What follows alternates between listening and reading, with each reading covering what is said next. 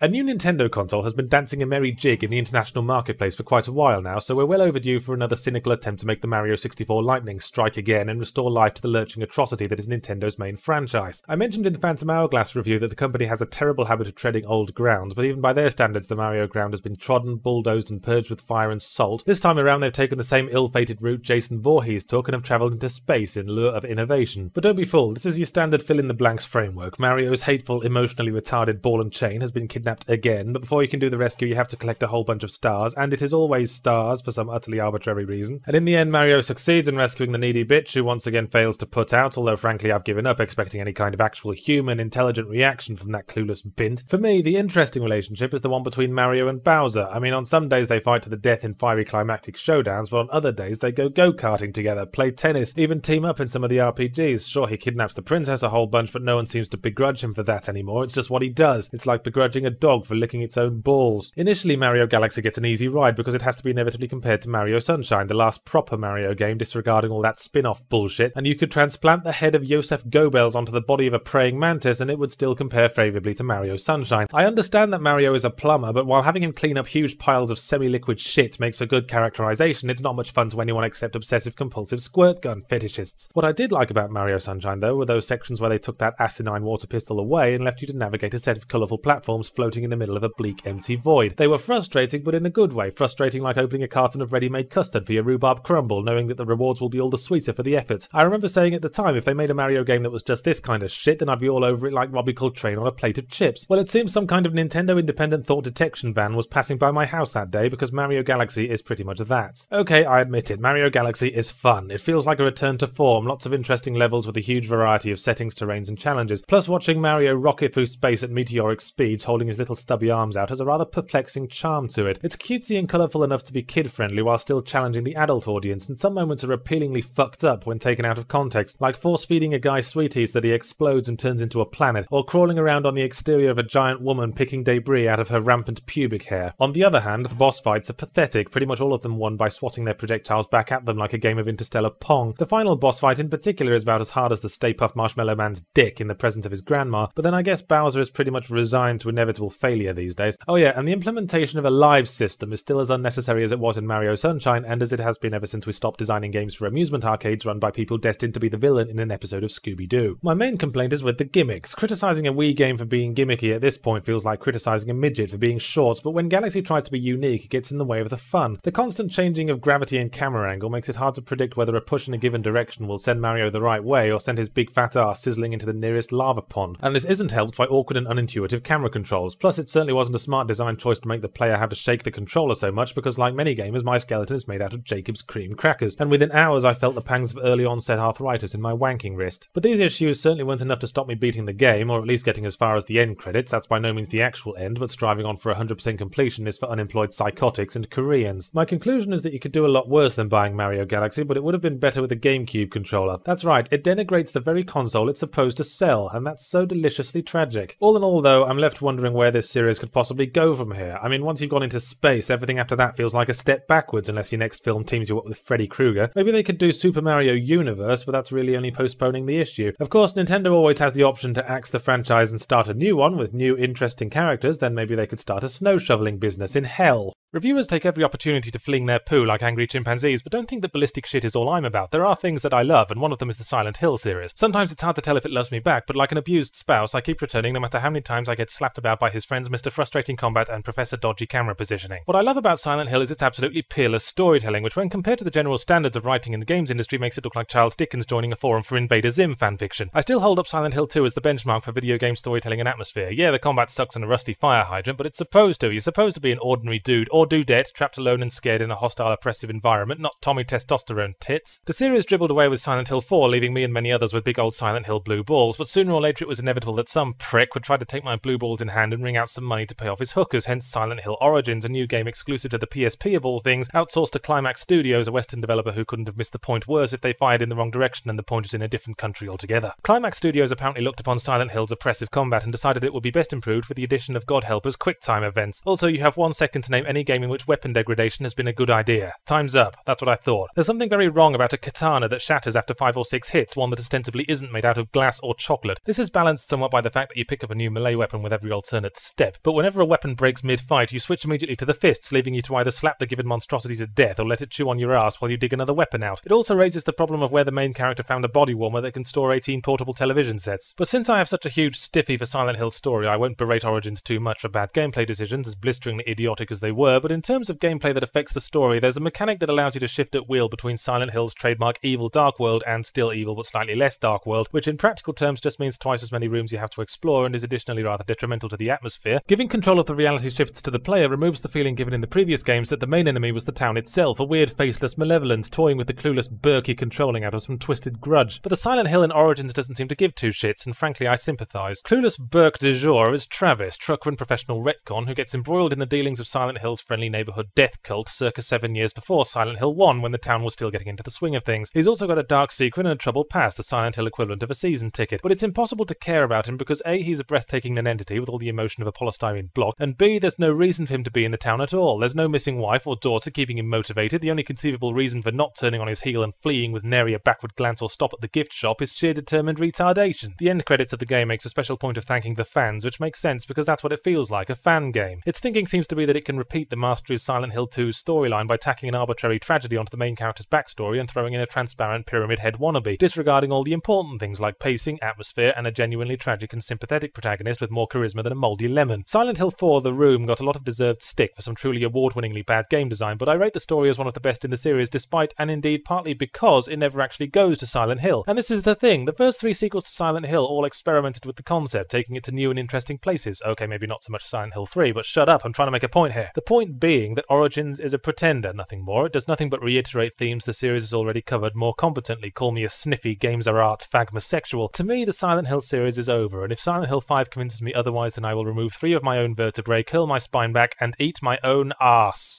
Once upon a time, there was a little engine that could. The Cry engine, to be precise, developed by Crytek for the games Far Cry, Crysis, Chrysanthemum, and Jesus Christ Superstar. The games powered by the engine are characterized by tropical islands, sprawling non-linear game worlds, shitty vehicle sections, and racism. Far Cry was a game of many frustrations. While the scenery was expansive and pretty, you couldn't spend much time admiring it before finding your body attempting to occupy the same space as 10 million billion bullets fired by enemies with telescopic X-ray vision who could see you hiding in a bush 9,000 yards away, possibly owing to your relentlessly ugly shirt. It was the kind of game where you have to bind quick save and quick load to the left and right mouse buttons before you can get anywhere. Now we have Crysis, a pseudo-sequel to Far Cry in that we're back on a war-torn island, except now it's the future, and Far Cry's protagonist has been replaced by his great-great-grand completely unrelated person who didn't inherit his predecessor's massive balls, and as such replaces the Hawaiian shirt with a regenerative nanotech suit. On balance, it's pretty much just Far Cry again if it were put under the pussification ray. Joining you are your squad, a quartet of similarly dressed Delta Force man-children consisting of 1 commander, 2 red shirts, and Jason Statham. Your task is to infiltrate some island in the South Pacific and slaughter Koreans. There's probably more to it than that, but I found it hard to sympathise with the heroes when they're using expensive top-of-the-range military hardware and are backed up by the entire armed forces of the United States, while most of the enemy have to make do with wartime machine guns and harsh language. I know it's unusual for me to praise graphics when I'm normally down in the core working the gameplay and story gnomes to death, so understand how beautiful Crysis has to be for it to warrant a mention. Crysis is so pretty that were it an inmate in a male prison, it would be the bitch of every motherfucker in that place before you could say Andy Dufresne. At the point where you go inside the alien spaceship, sorry, I forgot to mention there's an alien spaceship, I literally smacked my gob at the visuals. Somewhere deep inside my brain, my little reviewer voice was gabbing off about the level design being unintuitive and confusing, but I hushed him because it just looked so damn nice it didn't bother me. Of course, with amazing graphics comes the inhumane treatment of processors. Crysis is apparently designed for some kind of hypothetical future computer from space. I played it on a brand new gaming PC resembling the Monolith from 2001, constructed from magical obsidian by the proud dwarves of Middle-earth, and it still chugged when things got busy. But I guess this is the sort of thing that PC nerds get big raging PC erections for. Crysis feels like a PC exclusive through and through, I suppose, since there are enough controls bound to the keyboard to rival Microsoft Flight Simulator. In general, it's a fairly standard FPS, as in you and the enemy point cursors at each other and hold buttons down until one of you dies, although the ability to turn invisible and run around behind enemies giving them wedgies does add another dimension of entertainment value. But while each individual base usually has several infiltration routes, the progression as a whole is still fairly linear, which I don't feel makes the most of the engine. Something like the Cry engine would be well suited to a game based around exploration, like say Shadow of the Colossus, something where you can really show off the terrain. As it stands, it's just a somewhat above average first-person shooter, until you get into a vehicle, that is, and then it becomes an adventure into annoyance and failure. Every single one handles like a 3-legged mule, and occupying one during a battle is like occupying a pile of gasoline and matches that explodes when an enemy so much as coughs at it. It's nearly always preferable to stay on foot, which thankfully is usually an option, but there is one section towards the end where you're forced to pilot a futuristic helicopter jobby, and, well, imagine that you'd just woken from a 20-year coma, celebrated the occasion by drinking 6 bottles of Mad Dog 2020, then were called upon to pilot a light aircraft bearing a cargo of hippopotami. That's what controlling this section is like, and they expect you to enter dogfights in this thing. That's like trying to solve a Rubik's Cube with your elbows. Crysis is a game for sightseers, and if you have invested in the sort of computer that can run it, then you owe it to yourself to check it out, if only to justify that investment to yourself. Who knows, you might even have fun playing the actual game too, especially if you have a vegetation fetish. So basically what I'm trying to strain out like an uncomfortable kidney stone is a recommendation. It's not perfect, but then who is, besides Columbo?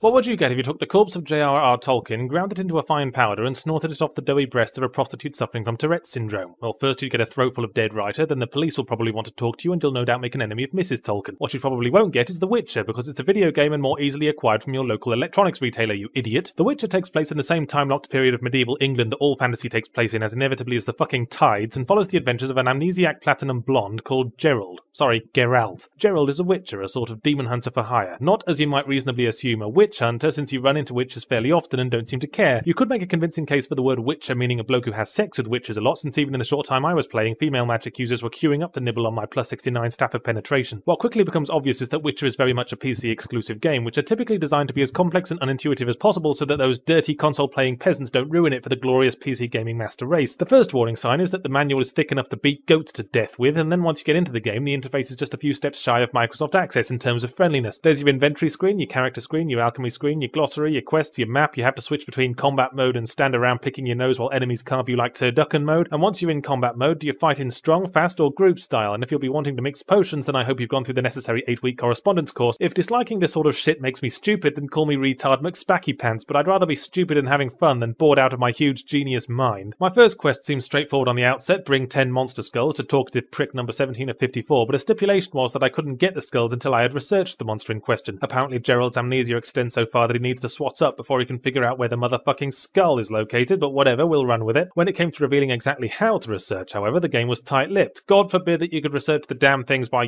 killing them. Admittedly, I might not be entitled to complain about the game's unintuitive nature because I didn't spend a weekend memorizing the documentation, but even that wouldn't have made the game any less dreary. The box promises 80 hours of gameplay, and I believe it, because the game draws everything out mercilessly. A large percentage of those 80 hours will be spent making dull conversation, running from one side of the map to the other at the behest of fat NPC jerks, or just wondering what the chuffing hell you're supposed to be doing next. When you do finally get into some combat, it's almost on sufferance. You fight enemies by clicking on them once, and then if you're really advanced, clicking on them again. As I progressed through the starting village, a set of red flags came up that brought me to a sinister realization. One-click combat, endless trudging from place to place, quests involving killing X amount of monster Y for lazy stationary cockhead Z. This is a Memorpaga! A single-player Memorpaga with no alliance dipshits teabagging your corpse, but a Memorpaga nonetheless. Anyway, I have a tendency to completely lose interest in a game's story when I lose sight of the ultimate goal, and by the time I reached the second questing zone, I'd literally forgotten who I was supposed to kill or why I had ever cared, because the 3 women I'd had dirty Middle Ages sex with had mellowed me out somewhat. Some people might call The Witcher misogynistic for the fact that every single woman in the game shows off a cleavage you could lose your dog in and will jump on you at the slightest provocation for a PG-13 sex scene followed by a paradoxically explicit dirty postcard. Personally, I think it's less The Witcher's obvious hatred of women and more the same misguided pretension to maturity that also causes the characters to cuss with every alternate word. You might say it's sexist to treat women like a baseball card collecting minigame so you can ogle their luscious rounded boobies and melt away between their smooth milky thighs as the sweat runs in rivulets from their writhing sensuous body, but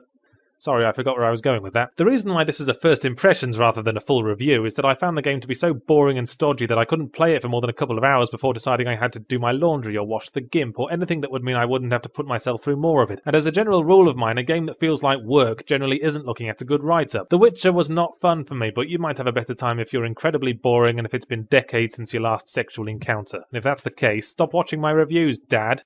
Now here's something that hasn't graced the home console market in a snarling zombie dog's age, the rail shooter, also known as the FPS for the bone idol. This is exactly the sort of thing the Wii was tailor-made for, but some might say that a mindless infinite ammo approach is a betrayal of Resident Evil's survival horror roots. Until that is, you remember that the series officially kicked survival horror in the head around the time Resident Evil 4 was letting you mow down your first legion of unruly Spanish peasants. Umbrella Chronicles is a difficult game to comprehend. It appears to be a celebration of Resident Evil's storyline, which to my mind is like celebrating Andrew Lloyd Webber's devilish handsomeness. Part of Resident Evil's charm is that it still takes itself seriously hilariously despite having the most atrociously written story and dialogue of any product of human endeavour since Hulk Hogan took one too many clotheslines to the head and decided he could act. For the uninitiated, the Umbrella Corporation is a bioweapons giant with very gullible investors, a bizarre obsessive-compulsive tendency to build secret research labs under things, and a policy for exclusively hiring one-armed stroke victims to handle all their dangerous viruses. Do you remember what the villains from Captain Planet were like? How they'd steal an oil tanker and deliberately run smack into a beach to teach all the sea lions a lesson in complacency? Do you remember wondering why they didn't just sell the oil at huge profit and not have to get beaten up by a big blue man in little red pants? Well, that's basically the Umbrella Corporation. It's controlled by a handful of people who in any sane world would have been sectioned under the Mental Health Act before they could even finish presenting their proposal to murder 90% of their research staff. A villain whose only motivation is total commitment to being a bastard is not good storytelling. It leaves plot holes the size of a catamite's rectum, like where they keep finding investment despite their inability to work out the rather glaring design flaw in a super soldier with an enormous herniated major organ. Umbrella Chronicles is a heavily cut down retread of 3 of the major Resident Evil games, starring Johnny Bravo, a prostitute, an idiot, a mullet, a 9-year-old boy, a brick shithouse, and Carlos. And despite being given this opportunity to revise things, it's gratifying to see Capcom continue their proud tradition of unintentionally hilarious dialogue. I have a bad feeling about this, announces Jill Valentine after having been repeatedly savaged by the undead, demonstrating her vital intuitive ability to sense danger about an hour after it has commenced. Where did all these webs come from, wonders Chris Redfield aloud while staring directly at a giant spider. And then there's the recurring series baddie and backstabbing enthusiast Albert Wesker, whose every line of dialogue is solid gold because he sounds like Lloyd Grossman with throat cancer. As for the gameplay, what do you want me to say? It's a rail shooter. You point at something you want dead and keep pressing the button. There aren't many ways you can cock it up. Okay, my old nemesis QuickTime events make an appearance, but this is really one of the few kinds of games where they might be appropriate since you're already being prompted to mash buttons with the response time of a paranoid gnat. On the whole, the experience has this charming retro feel to it. It's exactly the sort of thing you used to play on holiday in some seaside amusement arcades where your mum and dad would leave you while they walked around a nearby maritime museum pretending they were enjoying themselves. It seems, however, that Capcom absent-mindedly forgot that they weren't actually making an arcade game and didn't have to relentlessly bilk us for coins. The difficulty is very unforgiving at times, with far too many unreasonably brief windows between a monster appearing on screen and them helping themselves to a Jill sandwich. There's one measly checkpoint in each episode, not counting the boss fight, and when you've fought through a horde by the skin of your teeth only to lose your final millimetre of health to a zombie kitten's corrosive piddle, getting walked back to half an hour ago will not do much to slow the launching of Wiimotes through TV screens. And while I'm complaining, I wanted to try this game out with the Wii Zapper, but those bastards might as well be carved from the wood of the true cross for how easy they are to get hold of in this fucking city. But I can't blame Capcom for that, so I'll just blame God like I usually do. I admire the spirit of Umbrella Chronicles because, as my Silent Hill Origins review implied, I admire a series that tries to mix things up, not just release the same game every bloody year in what is known as the EA strategy. And I'm sure Nintendo appreciate having another entry for the critically small list of games where the Wiimote controls are actually appropriate and not a gimmicky contrivance. But why a rail shooter of all things? The rail shooter is a thing of yesteryear, a backward step down Anachronism Avenue. And let's not forget that the Resident Evil story isn't so complex that it needs reiteration. All in all, it's a very unnecessary game, which gaming history will swiftly forget. If you like the prospect of Capcom wanking off in your face for a few hours, then knock yourself out. But personally, I reserve the privilege of wanking off in my face for only my closest friends and Valve employees.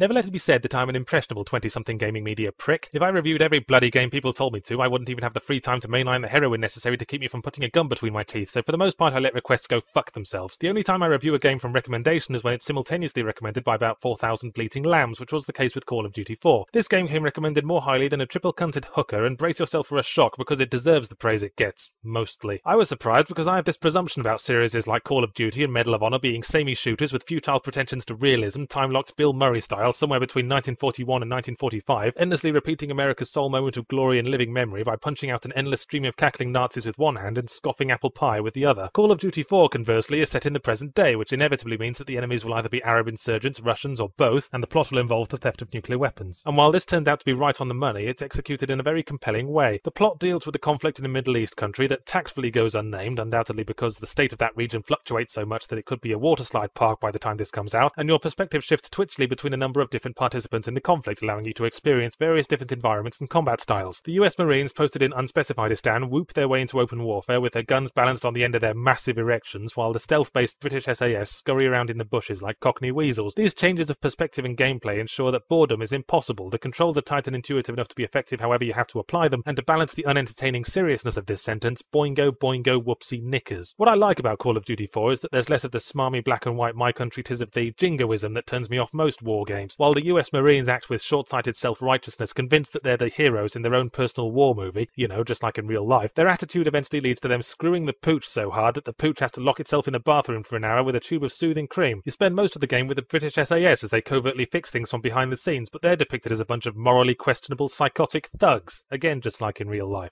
COD 4 never sacrifices gameplay for story or vice versa, and that's a principle that many game devs neglect like an orphaned chimney sweep. A sequence that stood out for me was a moment where you quantum leap into the body of a chap dying slowly and horribly of radiation poisoning in the aftermath of a nuclear explosion, dragging his useless legs around a wasteland steeped in graveyard stillness before finally breathing his last unloved and unmourned thousands of miles from home. It was an unflinching and effective statement which cheered me up immensely, and not just because I hate my fellow man, it was the turning point that shifted Call of Duty 4 in my eyes from above average gun wank to actually pretty excellent gun wank. Alright, the use of the word excellent should never go unqualified. It's far from perfect, it always seems to be up to you to push forward because your allies are content to sit in their hidey holes, shooting at endlessly respawning bad guys all damn day. Unless a grenade flushes them out, most likely dropped by me. Some of the characters are difficult to take seriously, like the incidental Black Marine who unironically raps over the end credits, or the SAS commander who has the kind of absurd facial hair that would indeed have given him a proud military bearing circa 1915, but these days just makes him look like a German porn star. Despite all that though, I was becoming genuinely attached to the characters, which is why the ending is such a fucking cockslap. It comes out of nowhere in the middle of a fucking gunfight and gives no closure whatsoever, only a completely irrelevant epilogue thing plonked on after the end credits. It's like having a big tasty meal at a nice restaurant, but when you ask for the check, the chef comes over and farts in your face. Oh yeah, and some guns take so long to reload that it'd be faster just to send off for a new one by mail order, but now I'm just nitpicking. All you need to know is this: there are two kinds of games. Games that I stopped playing because I've been bored or frustrated into a state approaching rigor mortis, and games that I stopped playing because I've just noticed I should have had dinner 2 hours ago. And Call of Duty 4 is in the latter category. It's a truly shining example of the genre that sucked me in like a triple cunted hooker. And now since this review has left me with a lot of surplus bile, let me close by requesting that if any more of you would like to tell me how to do my job, then please get hurled out of a plane and land anus first on the spire of Winchester Cathedral. It's an idea that many people seem to latch onto, that if we were created by some kind of god, then obviously he did it because he loves us so huggy-muggy much. Never are the holes in this theory more obvious than while playing god games, because it seems that when you place most people in the position of a god and give them responsibility over many tiny lesser beings, then their attitude towards them is usually less about beloved children and more about target practice. SimCity societies may on the other hand support the benevolent god argument, because if being god is this boring, then unconditional love is the only reason I can think of for not having slaughtered the whole unstimulating lot of us around the time we were still squeezing our own smallpox boils for nourishment. I hadn't played a SimCity game since the very first SimCity on the Amiga, which I was never any good at. I remember wondering why no one ever wanted to live in the nice houses I built next to the nuclear power station. It made sense to me. It would mean the electricity wouldn't have to travel so far, and as such would be less tired and more efficient. I also had difficulty grasping the notion that further away buildings had to be connected to the power station with wires. I just assumed that the little flashing lightning bolt icon meant that the people in the house were listening to AC/DC. The gist of SimCity societies is that the emphasis is on the actual people in the city. First you have to build places for them to live, but no one will actually move into them until you've built 4 or 5 statues or fountains around the place, the fussy plebs. Then you build places for them to work, day in, day out. Then you build entertainment venues to stop them realising that their lives are a never-ending monotony in a walled-off bubble society run by an omnipotent cretin. Then you wait for the game to arbitrarily throw up some more money for you to do it all again. There's a degree of customization in that you can buy specific buildings that reflect a society based around capitalism, authority, art, scientific learning, existentialism, jam-making, nose-picking, but all you really need to worry about is making sure that the number of people is as close as possible to the number of jobs, and that you plonk down a new cake shop every now and again to stop them moaning. Don't feel pressured though, they're not exactly difficult to please. I set out to make a brutal authoritarian dictatorship because it makes my balls feel big, so all my workplaces were things like thought police headquarters, and all the venues were propaganda theatres, and most of the gormless fuckers were still content or elated. Christ, this must be how Nazi Germany started. The only time the average mood dipped was when I had a major criminal infestation, which I traced to some slum housing I'd included for the authentic downtrodden feel, but the problem was instantly fixed by demolishing them and building some more state housing projects, which my citizens thankfully tolerated enough to not turn into serial murderers. I suppose the clinching flaw in this game that revolves around keeping people happy is that the people provoke empathy in the same way Jeremy Clarkson provokes animalistic lust. When you're building stuff, and you're never not building stuff, you remain levitating about 100 feet above the ground, smacking down your big housing project rubber stamp, so for the most part the actual people are little scrabbling insects, a tiresome and unnecessary addition to my beautiful homes, like the mildew in the showers. This isn't like The Sims, where you can zoom in far enough to see the tears roll down their faces every time you delete all the toilets. There isn't enough feedback to let you know you're doing your job properly, and when you aren't doing your job properly, like say for example at the point when you start tormenting them for giggles, there's no satisfaction to be had there either. But even when your city is a hotbed of misery, there's very little consequence, nothing like a halfway decent mass ritualistic suicide, nor is there any significant reward for doing well. All you ever do is build more and more crap over the surrounding countryside, and with no real motivation for doing so unless you have a grudge against trees. Frequently it doesn't even matter where you build your crap. Okay, it's still a bad idea to build schools next to the paedophile training centre, but you can place statues and other decorations in a cave on the the fucking moon, and it still somehow cheers everyone up. It's like baby's first Sim City, with all the strategy reduced to that of a crossword with only 2 clues that someone else already filled in. Ultimately, you could have an equally fulfilling time just drawing a city in MS Paint. That way you don't have to spend $60 and you can get additional entertainment by drawing all the buildings with tits.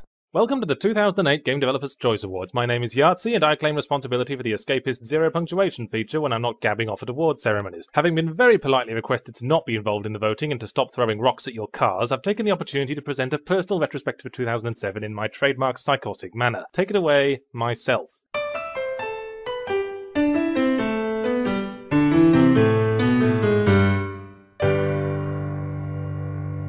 Ever since the Doomarine first grimaced his way up Satan's arse, first-person shooters have been defined by the faceless, voiceless dorks that tread on their first aid kits. One could almost say that each era of gaming is defined by its anonymous taciturn underdogs, if one wanted to sound like a twat.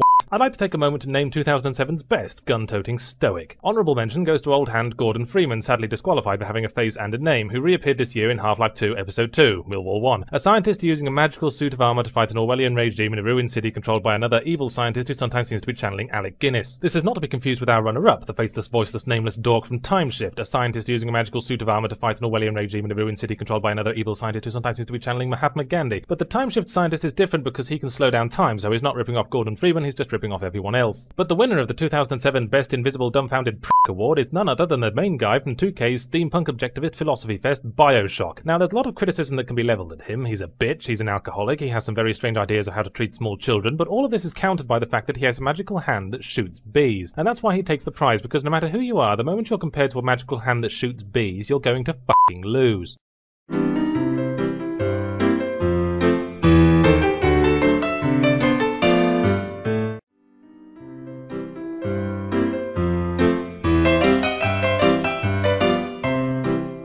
All games are about realising a fantasy, whether it be the fantasy of being a courageous war hero, or the fantasy of being a future space adventurer, or in the case of some Japanese games, the fantasy of possessing 8 prehensile dicks. 2007 was a good year for fantasists who spent their pubescence stage diving off their bed while jerking off the end of a tennis racket. The popularity of the Guitar Hero series has proved that it's possible to recreate the feeling of rock glory even when the experience is cut down to its underpants. It seems as long as we have the music and the roar of the crowd, we're prepared to overlook the fact that we're standing in our living rooms holding moulded plastic ukuleles, flailing on colourful buttons like a laboratory chimp with a head full of electrodes, and the release of Rock Band allowed friends to grow closer by giving them the chance to totally humiliate themselves together. It seems that these days even the most talentless, brick-headed, rhythm-deficient drool dispenser can know what it's like to be in a rock band as something other than the drummer. Part of me wonders if, like how the invention of realistic virtual sex will wipe out the human race within one generation, simulated rocking will kill the real-life music industry, now that it's no longer necessary to actually learn how to play an instrument, show up for gigs, stay up all night snorting drugs off people's body parts and still be alert enough the following day to dodge casually thrown beer bottles. Bright young fellows with rock potential will instead use up their talent learning how to press buttons in the right order. Admittedly, you don't get the benefits of constant sex or embarrassingly large amounts of cash, but you also don't have to drop dead at the age of 35 from a combination of exhaustion, drug abuse, and bullets.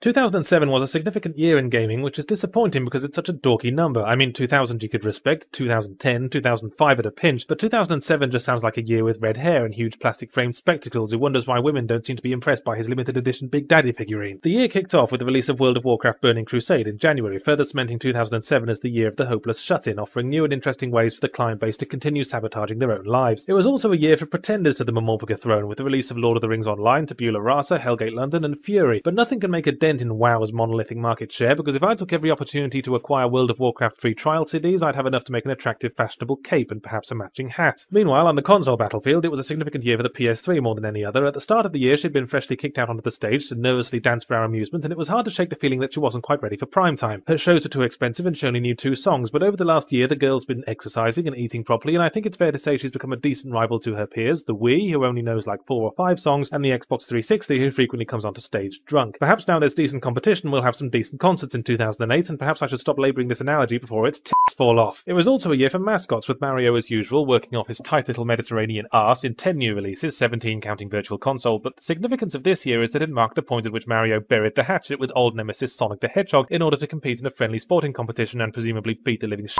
out of each other this year in Smash Bros. Brawl. Personally, if it comes down to a fight between 2 guys who make a living jumping on people, then my money's on the one with spikes growing out of his flesh. But what could have been a better closing moment for 2007 than the release of a new Duke Nukem Forever teaser? Yes, it seems that 3D Realms have been doing something other than giving each other piggy piggyback rides for the last 10 years. In a stroke, all the anticipation we haven't felt since 1998 returned like a taser gun to the base of the spine. I just hope that 3D Realms understands that if this game doesn't turn out to be history's greatest contribution to human culture and the cure for at least one type of cancer, then I and every other reviewer on Earth are going to saw its bollocks off.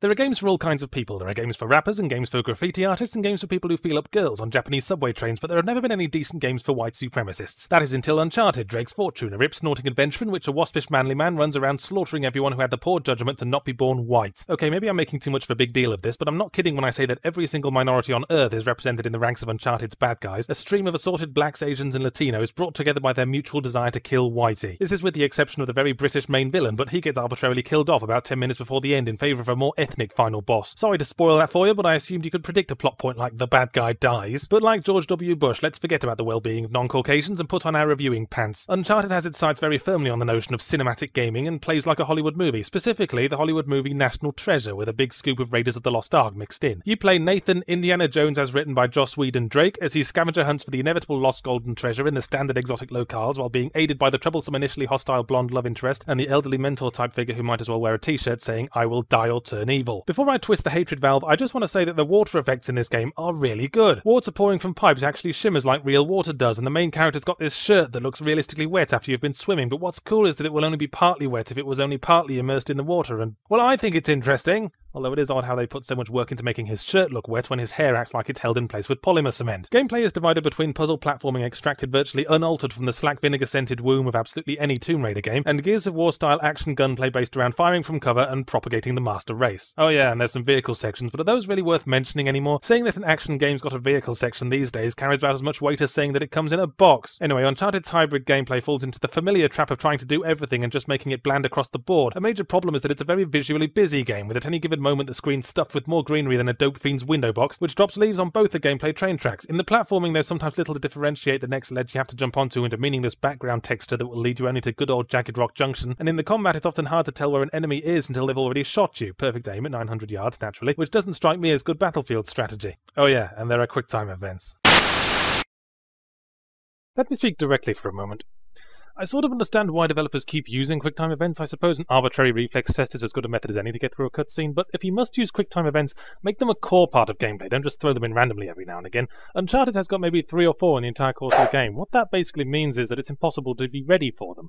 QuickTime events are fine if it's reasonably possible to get through them on the first go, but otherwise they're just irritating. Jericho did this as well. I know I can't stop developers using QuickTime events, but you can stop doing this at least.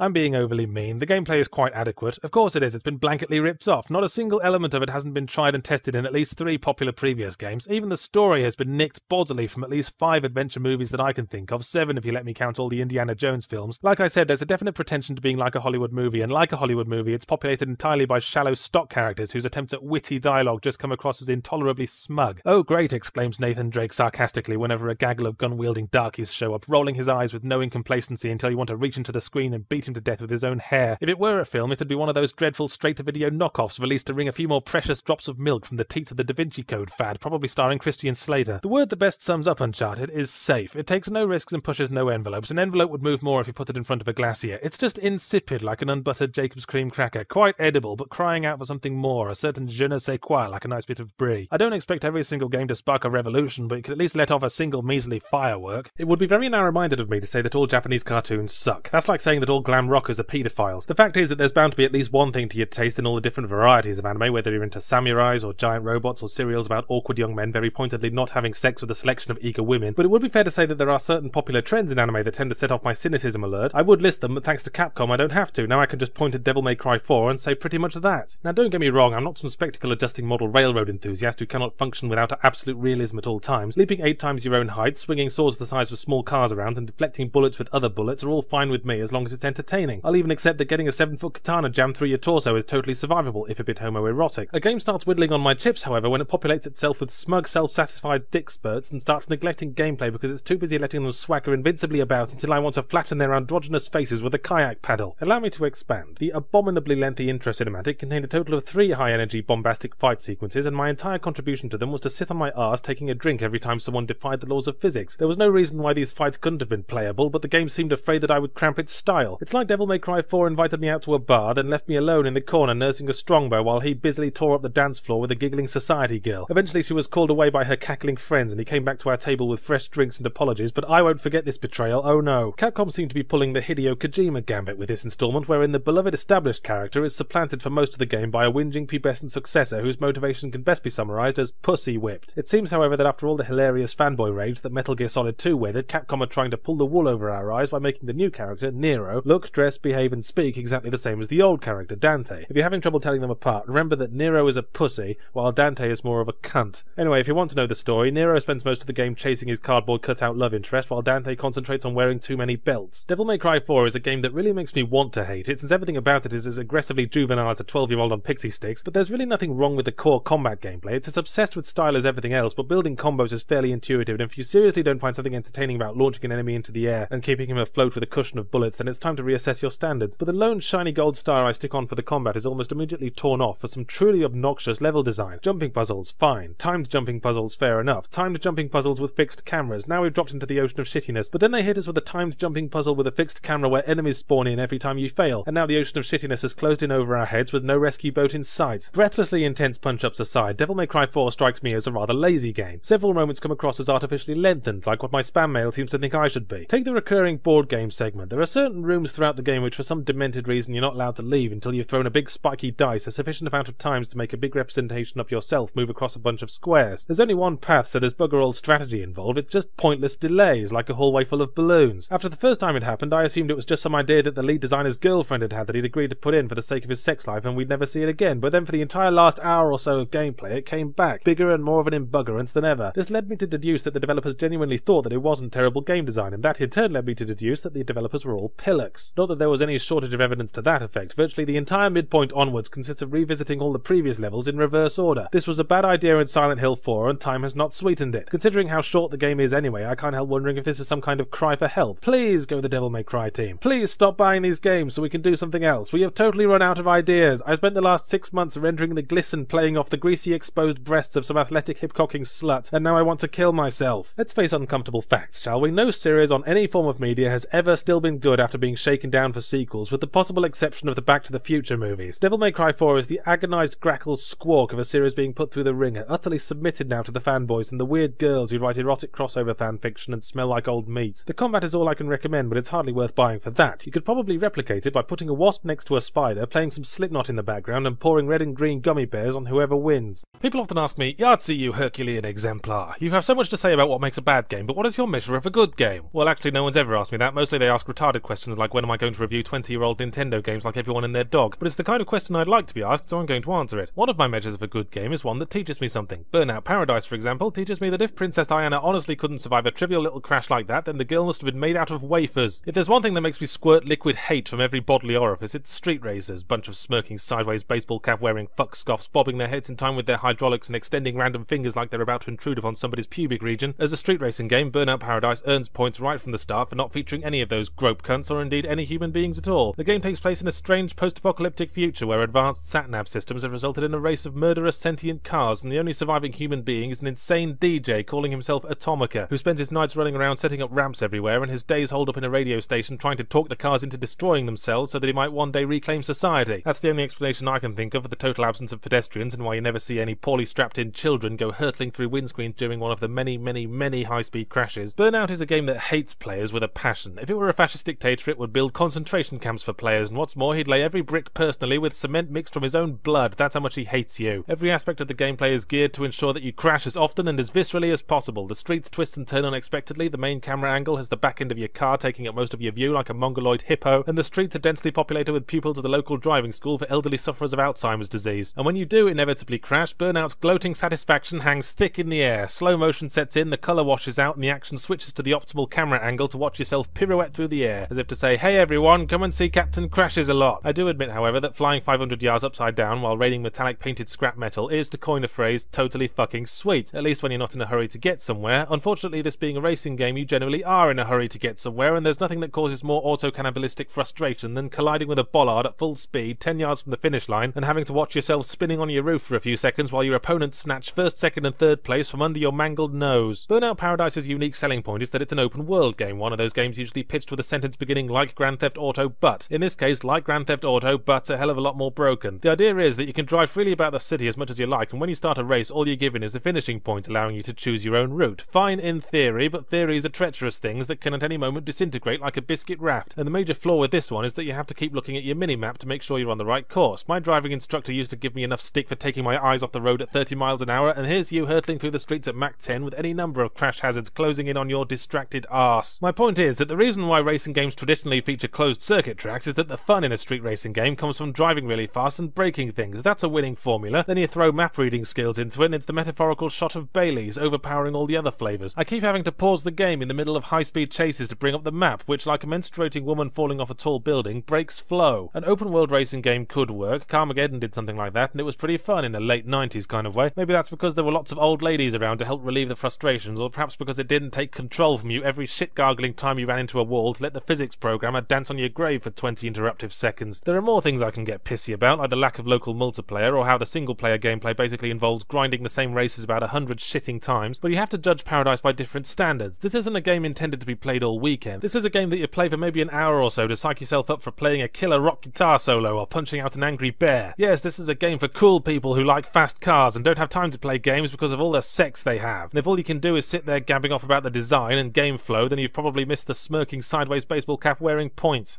Australia, as most intelligent people know, is populated by the descendants of convicts sentenced to exile for cutting purses and throats on the streets of London town. As for the people whose purses and throats were cut, their descendants all now work in the games industry and conspire to continue the punishment of Australians by stapling an arbitrary number of months onto every single motherfucking release date. So while we're waiting for stuff like No More Heroes or Rock Band to finally deign to show their faces down here, let's take out our frustrations on some shitty dinosaur game. I'm actually rather glad that a really unequivocally bad FPS has been shat out in front of me, because there are a lot of problems with first-person shooters these days, and Turok plays like an itemised list of them. So rather than do what I usually do, i.e. crucify the game with big blunt rusty nails shaped like penises, let's instead use Turok as an example to go through a few of the mistakes first-person shooters keep persistently making. Perhaps I could persuade developers to stop making them, then maybe I could persuade the tide to turn back and ride a winged marshmallow to the Sherbert Kingdom. 1. Use console controls responsibly. When I am aiming at something and I nudge the right analog stick slightly, this is usually because I want to be aiming at something slightly to the side of whatever I'm aiming at now. It does not mean I want my entire body to rotate 90 degrees, and I especially don't want that to happen when a velociraptor is running straight at my face brandishing a dessert fork. Of course, the absence of mouse control will always cripple console FPSs, but the good console FPS will compensate for it with, say, smoother aiming or auto-targeting. But since, as we've already established, Turok is not a good console FPS, aiming at things is like trying to play darts after letting your arms fall asleep. 2. Bring back health meters. I don't know when the games industry in general fell out with health meters. Maybe someone threw a big party for video game interfaces and Mr. Health Meter got drunk and acted like a tit, so now everyone shuns him. Whatever, games just don't have health meters anymore. When you're hurt, you just heal up by sitting in the corner sucking your thumb for a few seconds, which makes things a little patronisingly simple, but is very accommodating towards players who happen to be the 3-year-old children of syphilitic lepers. What's so bad about health meters anyway? Okay, they're not what you'd call realistic, but I kind of thought we'd abandoned realism around the time Space Marines were stabbing dinosaurs on the planet Zog. 3. Give grenades halfway decent splash damage. 4. Stop ripping off Aliens. Aliens was a good film, I'm glad we're all in agreement there, but it seems you can't walk 10 paces in today's first-person shooter market without tripping over grizzled, sassy, multi-ethnic military types, often wearing or at least located somewhere inside suits of powered armour each the size of 4 brick shithouses stacked together. Turok goes the extra mile by ripping off the entire cryopod scene from Aliens verbatim, except with Sigourney Weaver replaced with an overly masculine stupid haircut. No change there then, ha ha ha, raucous laughter. When you consider that the original Turok games were about a time-travelling Red Indian, this new instalment has had to really work hard to rip off Aliens. They had to lock the established setting and storyline in a wardrobe and throw it off a cliff. They've approached ripping off Aliens with the same determination that most developers would approach making a game that's actually good, and that's sort of admirable, I guess, in a retarded kind of way. 5. Stop zooming into the backs of people's heads to show we're taking control of them.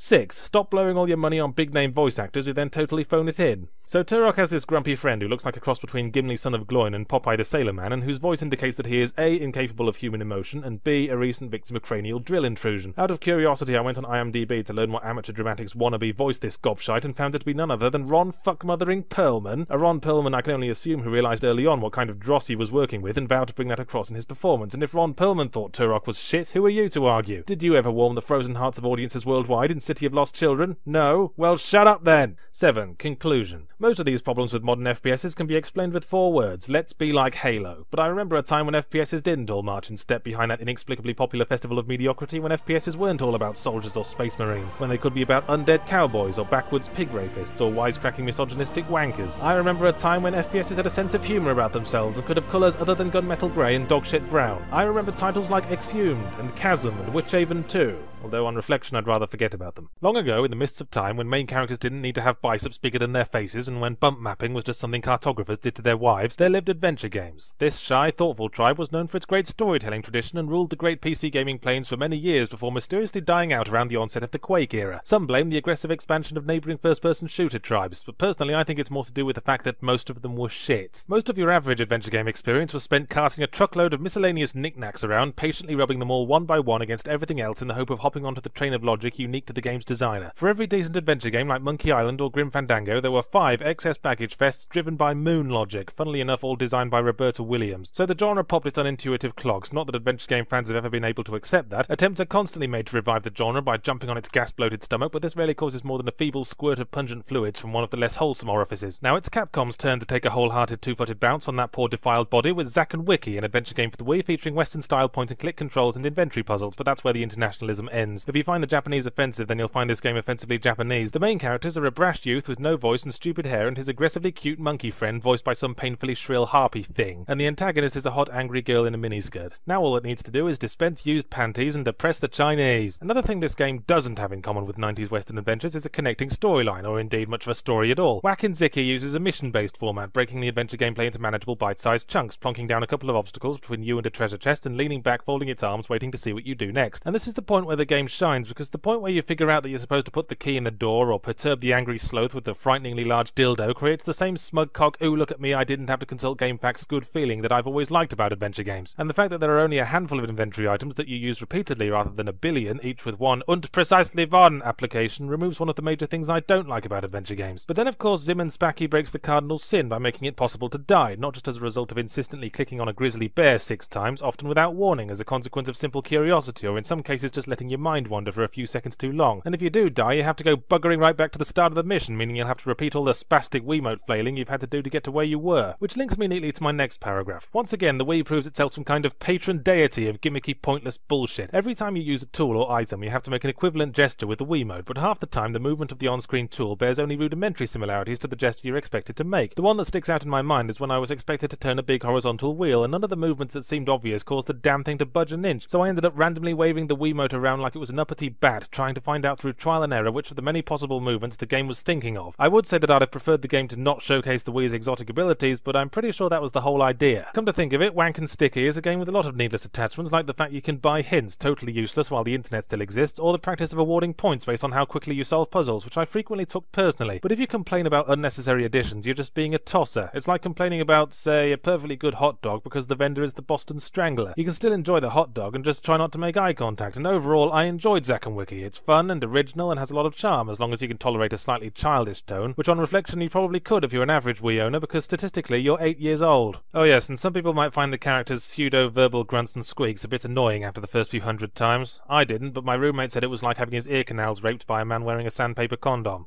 Not in those exact words, obviously.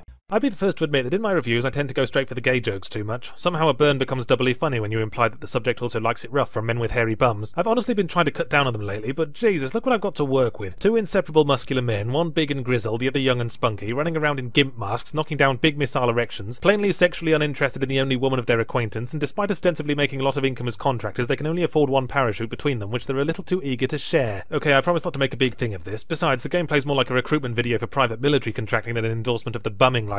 We're quickly and frequently reminded that the military is shit, and so is everyone in it, while mercenaries are unstoppable immortal badasses who make tons more money and like it rough from men with hairy bums. No, bad Yahtzee! I meant to say, and you get to wear funky skull masks like it's Halloween every day, except that it's you giving out the candy and the candy is bullets. It's your standard mix and match present day military shooter plot. You start off killing Al-Qaeda suicide bombers in post 9/11 Afghanistan in a bit of ripped from the headlines gritty realism that falls on the border of tasteless, and before long you've moved on to the rest of America's favourite punching bags, first the Iraqis, then the Chinese, and finally their number one hate figure, other Americans. If you don't see the standard double-cross plot twist coming, then you probably need help dressing yourself, but let's not dwell on it. We're not here for story time, people. Let's talk about all the sexy violence. The major selling point, the one right there in the title, is that you're assisted by an NPC partner. There's more to it than that, obviously, because if there wasn't, I'd have to tactfully break to EA that they were beaten to it by every shooter made in the last 5 fucking years. The major difference is that you have to pull the little levers in your partner's head to make him hold position, regroup, advance, or whatever, and to the game's credit, it's pretty intuitive. It's just that sometimes messing with the little levers causes something to snap inside his noggin. On a couple of occasions, he froze up and just stood there while the enemy turned as was both into bullets and hamburger sandwiches. And then there was the time I was standing by a door while he went to push a button across the room and I accidentally pressed the button to regroup, and he ended up endlessly running back and forth like a sheepdog with a piece of shrapnel in its head. Actually, there are quite a lot of things QA should probably have picked up on. Having grown tired of my AI partner's insect-filled brain, I tried playing co-op split screen with a friend. In one shootout sequence, there was an elevated holdout position that I gave him a boosty up to as part of a cunning higher ground strategy, but since my friend had trouble understanding that enemy bullets were something to be avoided, he was taken down. When this happens, you basically can't move or get up until your partner comes over to stick a healing foot up your ass, but since there was now no one to give me a boosty up to where he was, all I could do was hop impotently up and down like a skull-faced bunny until his bad case of idiocy proved terminal. So it's a buggy game, but not without compensating factors. There seems to be an issue with the difficulty curve in that there isn't one. Gameplay consists of a linear succession of samey stop-go shootout playgrounds, and your characters can absorb so much damage you think they were written by Frank Miller or something. Health regenerates fast, enemies are reluctant to advance, and even if you do get taken down, you'll be A-OK as long as your partner gets over to you at some point in the next year or so, which isn't always guaranteed, but still, it makes me wonder why they felt they needed 2 people for this. I don't feel Army of 2 makes the most of the whole 2 thing. All you need the other guy for is distracting the enemy so you can run up and shoot their buttocks off, a job which could be done just as well by a scarecrow or a loud noise. And even that's never really necessary except when they wheel out the enemy wearing impenetrable bullshit armor on everything except his bum, which I suspect are only thrown in to give the other guy a contrived and flimsy reason to be there, like the ledges that require boosties. So all this company needs to do is strap some fireworks to a stepladder and they'll only have to pay 1 set of wages. I was being facetious earlier. I don't really get a gay vibe from Mr. and Mrs. Skeletor. They remind me more of a pair of 8-year-old boys running around the schoolyard kicking girls in the shins. The option exists to pimp out your guns with funky paint jobs and bling, and if that idea appeals to you, then give yourself a nice saltwater douche because you're officially a cunt. It's just a little bit tacky to combine juvenile power fantasy with real-world politics, but I don't want to beat Army of 2 with that when there's perfectly good bad game design I could beat it with. It's repetitive and broken and nothing you haven't seen before. If you can play Gears of War with one hand and Splinter Cell with the other, then you don't need to play Army of 2. And make sure you film it because that's a pretty impressive talent you have there.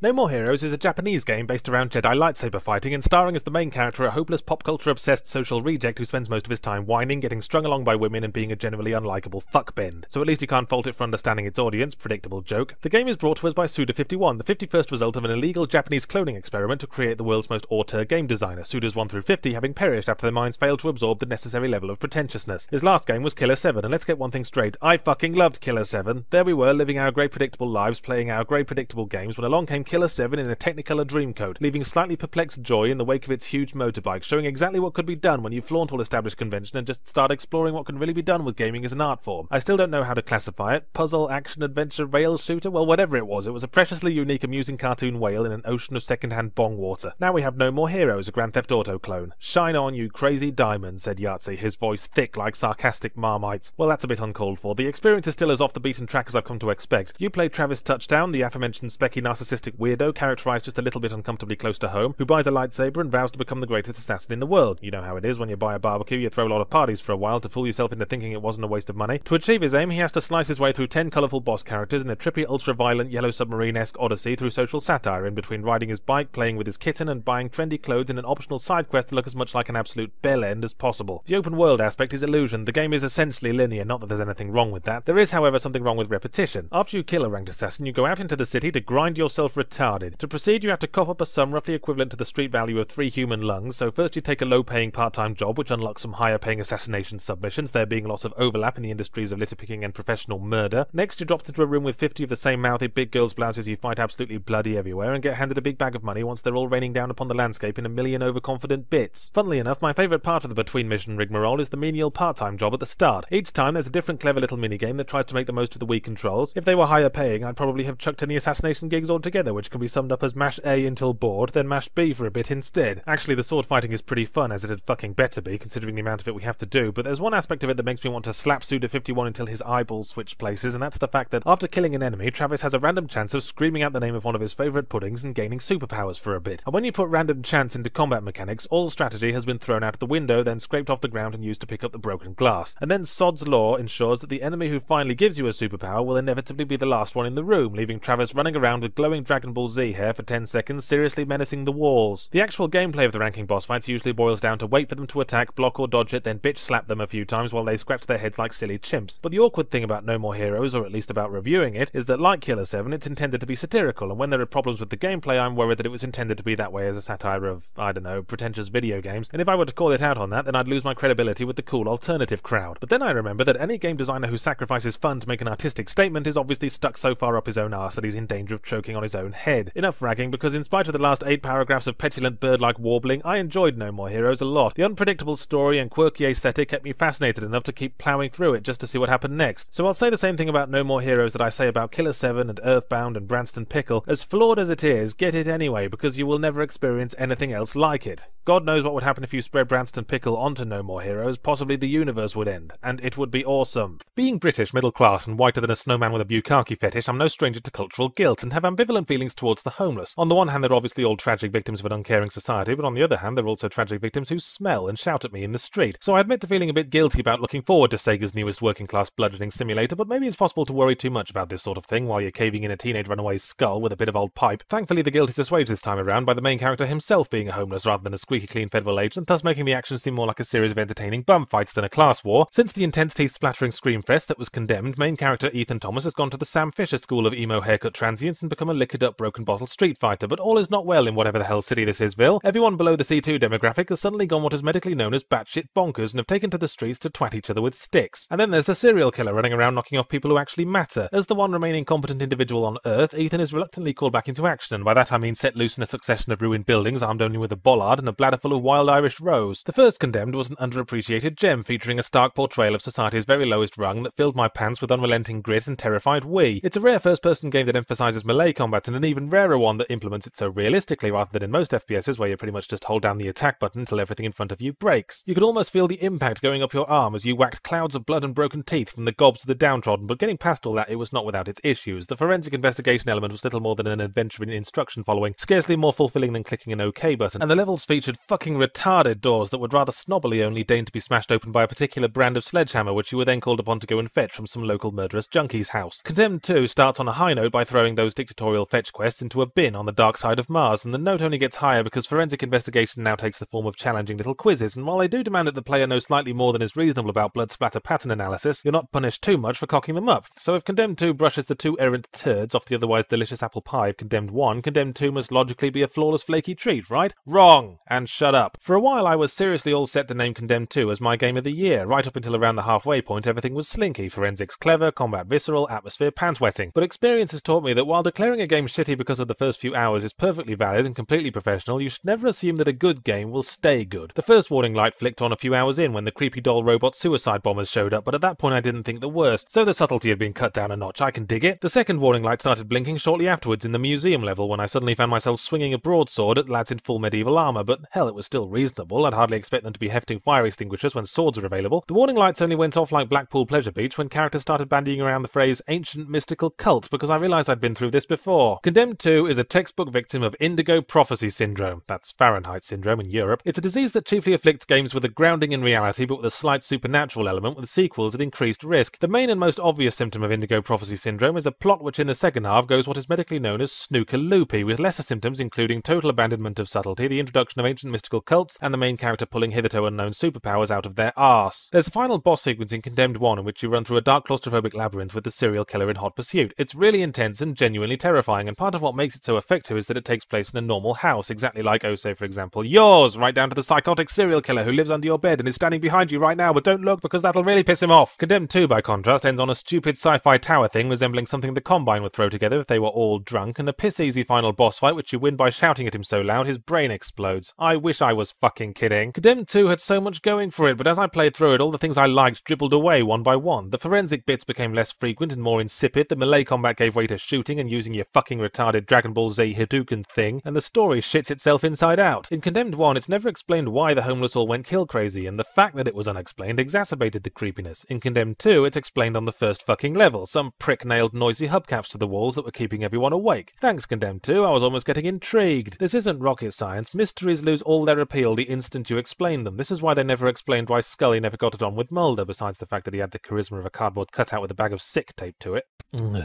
I really haven't been looking forward to this. Last week I accidentally left my copy of this game in a friend's console, and I was genuinely pleased. It meant I could review Condemned 2 instead, a game I actually had some interest in. But there comes a time when we all must pay the piper and eat shit's waffles. I don't even know why I'm reviewing this game. Oh wait, yes I do, because you dipshits wouldn't stop crying about it. So I was able to defy the ghettoization of Australian gamers and acquire an import copy of the game thanks to the charity of some guys at Game Traders Robina, which you should probably visit because Game Traders Robina is your one-stop shop for games and the trading thereof. in Robina. Now, I am fully aware that SSBB is primarily a multiplayer game and that I can't get away with my usual routine of only playing the single player and attempting weekly to rationalise my fear and disgust of other human beings, so this time I took this game, which was incidentally sent to me by Game Traders Robina, over to my friend Guy's house, to try it out with a bunch of other man-children with no prior understanding or interest in Smash Brothers to see how it held up. And the result, a resounding eh. I've never liked most fighting games because I argue there's got to be something wrong with a game in which you can spend 15 years practicing and learning every slightest nuance and still lose to someone randomly smashing buttons. At our grouping, for example, since maybe just under one of us had been boring enough to read the manual, our death matches could probably have been faithfully recreated by hurling the controllers down a flight of stairs. But even if we had all gotten our PhDs and wavebird bitch slapping, the fights descended easily into incomprehensible clusterfucks, the characters are so small and the camera zooms out so far and most of the attacks are such particle effect maelstroms that they might as well just obscure all the action with billowing dust clouds like in the Beano. But maybe I'm approaching this the wrong way. Maybe this isn't a game intended to be played seriously. Perhaps I should just be embracing the spectacle, and I must confess, engineering a scenario in which Mario can brutally beat the stupid out of Princess Peach while the crowd screams for blood is very satisfying, and it would be pretty sweet to watch Solid Snake get Sonic the Hedgehog into an armlock and slit his throat. Oh wait, we can't, can we? Because those characters aren't unlocked straight away. I hate it when multiplayer games do this. You bring a hot new unreleased title to a party and you're the toast of the evening until you discover that half the fucking content has to be unlocked in single player, and then the toast of the evening becomes a damp square of cold mush. I mean, I know video game developers are all hopeless social rejects, but surely they've gone to at least one party in their life, even if it involved past the parcel. Get this, if you want to be playing as everyone's favourite Azure attention deficit woodland mammal, you have to play for 10 cunt gargling hours? Well, we didn't have 10 vagina swilling hours, Nintendo. We had one vodka fueled evening, most of which we probably wouldn't even remember the following morning. Considering lest we forget how prominently Snake and Sonic featured in their fucking hype, there really needs to be a law against this sort of thing, preferably one of those maritime laws that lead to someone getting tied to a mast and flogged. But I suppose if you're hosting the party and have time to prepare, you could always embrace your pathetic friendlessness and go through the single player campaign, which a surprising amount of work has gone into actually. It's a side-scrolling action platform extravaganza with pre-rendered cinematics up the arse that play like visualizations of the top 10 most sickening Nintendo fanfiction circle jerks. And it goes on for bloody hours, mainly because they pull the old bullshit of making you go through all the levels twice, and considering that they're already pretty fucking samey, it deserves some kind of prize for services to pointless repetition. Fuck Solid Snake, they should let you unlock Bill Murray. Of course, the problem with playing it alone is that when you finally do get your mates around, suddenly you've turned into that guy. Don't pretend you don't know what I mean. That guy who's so much better than everyone else at the game because he plays it on his own, the loser. Suddenly you're not in it for fun anymore, and the goonish grins of your uncoordinated friends fill you with contempt. Soon you seek out other that guys for the sake of a decent challenge, and then you're lost. You're a fanboy. Congratulations, line up for your free t-shirt and cat ears. Actually, that doesn't happen so much with Smash Brothers Brawl, because as we've already established, there's only so good you can get at slapping your palm against a controller like a circus seal. As I've said time and again, Nintendo is a company that does altogether too much wanking off of its old franchises. That might be fine while the Wii is riding high, but all it'll take is a few more virtual boys and they'll wank the whole company away. Some of it gets really obscure too. Who the fuck is Marth, and why is unlocking him considered a reward? Oh, and thanks Nintendo for putting in a character from Mother 3, a game you're never going to fucking release outside Japan, despite the fact that I can fucking guarantee that more people would play it than Mario Kart 11 billion the next generation. But really, reviewing Smash Bros. Brawl is pointless. Chances are you already know if you like it. There's a simple test. When the name Nintendo Wii was first revealed, did you ever seriously try to defend it on an internet forum? If yes, you will enjoy this game whatever its faults, and you might as well start spamming my email address with hatred right now, you miserable fanboy twat. Chains of Olympus is a PSP-exclusive prequel installment in the God of War series, a bunch of games that combine an at-best loose understanding of Greek mythology with a level of violence that hovers somewhere between excessive and completely off its tits. If nothing else, there's no better series for working off frustration, which is handy because I certainly have a lot to work off after I've been playing with the PSP for a while, when my index fingers are locked into hideous hook shapes fit only for picking out the crumbs of filth that gather in the stupid analog pad thing when my thumb keeps slipping off like I'm trying to clumsily finger a robot prostitute, but I digress. There'll be plenty of time to beat on the PSP when I'm capable of making a fist again. This review is probably going to end up as a general retrospective of the entire God of War series because frankly, review one game if you review them all. You play pasty historical misery guts Kratos, a Spartan warrior with a preposterous jawline who works as a sort of independent contractor for the Olympian gods, specialising in killing things that would need to go on a starvation diet for years before they could be classified as humongous. You're hurled into a pitched battle right from the start, just in case you thought you were playing something with a modicum of restraint, and before long it's revealed that one or more gods have gone off the straight and narrow, and it's up to you to brutalise them back into line. On the way, you'll kill enough blameless innocents to fill a decent-sized Parthenon, meet a few mythological creatures, and tear their limbs off, and chances are good you'll die and go to Hades at some point, but it's okay, you generally just walk out again. In fact, Kratos does that with such reliability, they might as well install a revolving door. There's some variation early on, but sooner or later every God of War game goes through the same motions. You always end up at the temple of such and such having to prove your worth, which is another thing Kratos has to do with anomalous frequency. Makes me wonder why he didn't ask for a signed certificate after the first time. I'm not really sure how I feel about the rigidly unchanging formula though, because while forcing the same Minotaur to give your dagger a terminal blowjob does get old after a while, I'm always the first to cry foul when developers wipe their dicks all over a good thing just for innovation's sake. And there's nothing about God of War that really needs changing, and all fits quite nicely together like furious bloodstained stickle bricks. Well, okay, there are certainly more than a few nitpicks I can make, and I wouldn't be the critic I like to think I am if I didn't furiously pick nits like an amphetamine-fueled chimp. The fixed camera gets annoying when there are enemies off screen. At least half the spells and attacks you get loaded down with throughout the game generally prove to be bloody useless. Around weaker enemies, there's really no reason to use anything other than the instant kill grab attack, or as I like to call it, the fuck you button. And there's a terrible habit of having unskippable cutscenes just before really hard boss fights, because obviously after getting our gonads shoved down our throats, watching the same tedious dialogue play out a sixth time is just the kind of respite we need. I've just realised I haven't even mentioned what kind of game it is yet, because I assume most viewers already know, but if you're one of those girlfriends of viewers who don't actually play games but likes watching these videos anyway because they secretly want to fuck me, God of War is basically Devil May Cry meets Ray Harryhausen, but with less of the stop-motion plasticine of the latter or the smirking bugger cunts of the former. And like Devil May Cry, what we're really here for is the combat, which, as I've already said, is satisfying to the point of eroticism. There's something almost balletic about Kratos swinging his chains around, disemboweling a succession of gurgling dance partners, and there's actually skill to it. Mashing square and triangle will serve up to a point, but sooner or later you'll have to start learning how to get around attack patterns, you know, like you've actually got a brain and shit. But I think what I like most about the combat is that it fits the character so well. It's like after they finished animating a sequence in which the player bites off a Minotaur's face, they thought to themselves, well, there's really no way we can characterize this guy as anything other than a brutal psychotic, so they just rolled with it. He's not particularly deep, and he's not particularly congruous, especially when he starts whining about his poor mistreated family while cutting green healing blobs out of wailing bystanders, but Kratos' sheer unbridled horribleness offers an appealing holiday from our namby-pamby civilized selves, which, what with most of us unwittingly living in an emasculated conformist nightmare world, is nice to have now and then, if only to stave off suicide for another few hours by running around in our pants mangling passers-by like a human smoothie maker. In a game, I mean. So after all that, let's return to our tissue-thin veneer of consumer advice and talk about where the Chains of Olympus is worth getting. Well, if you felt God of War needed to be about 4 or 5 hours longer, then go for it, but you wouldn't be missing much if you held out for a PS2 port. Don't expect anything new, but it's still fun, especially if you picture all the monsters as your childhood bullies. Yes, how do you like that, Brian Payne? We'll see how many dead legs you can give me when you've got a priceless historical artifact sticking out of your bonce. Funnily enough, I don't get direct hate mail as often as you might think. I guess you're all afraid I might ignore you to death, but the Brawl review brought in an unprecedented and yet not entirely unexpected amount of negative feedback, and I thought rather than just dispense bile all the time, it would be nice to sample some for a change, and perhaps also take the opportunity to respond to some of the slightly more valid arguments. So without further ado, go Team Retard!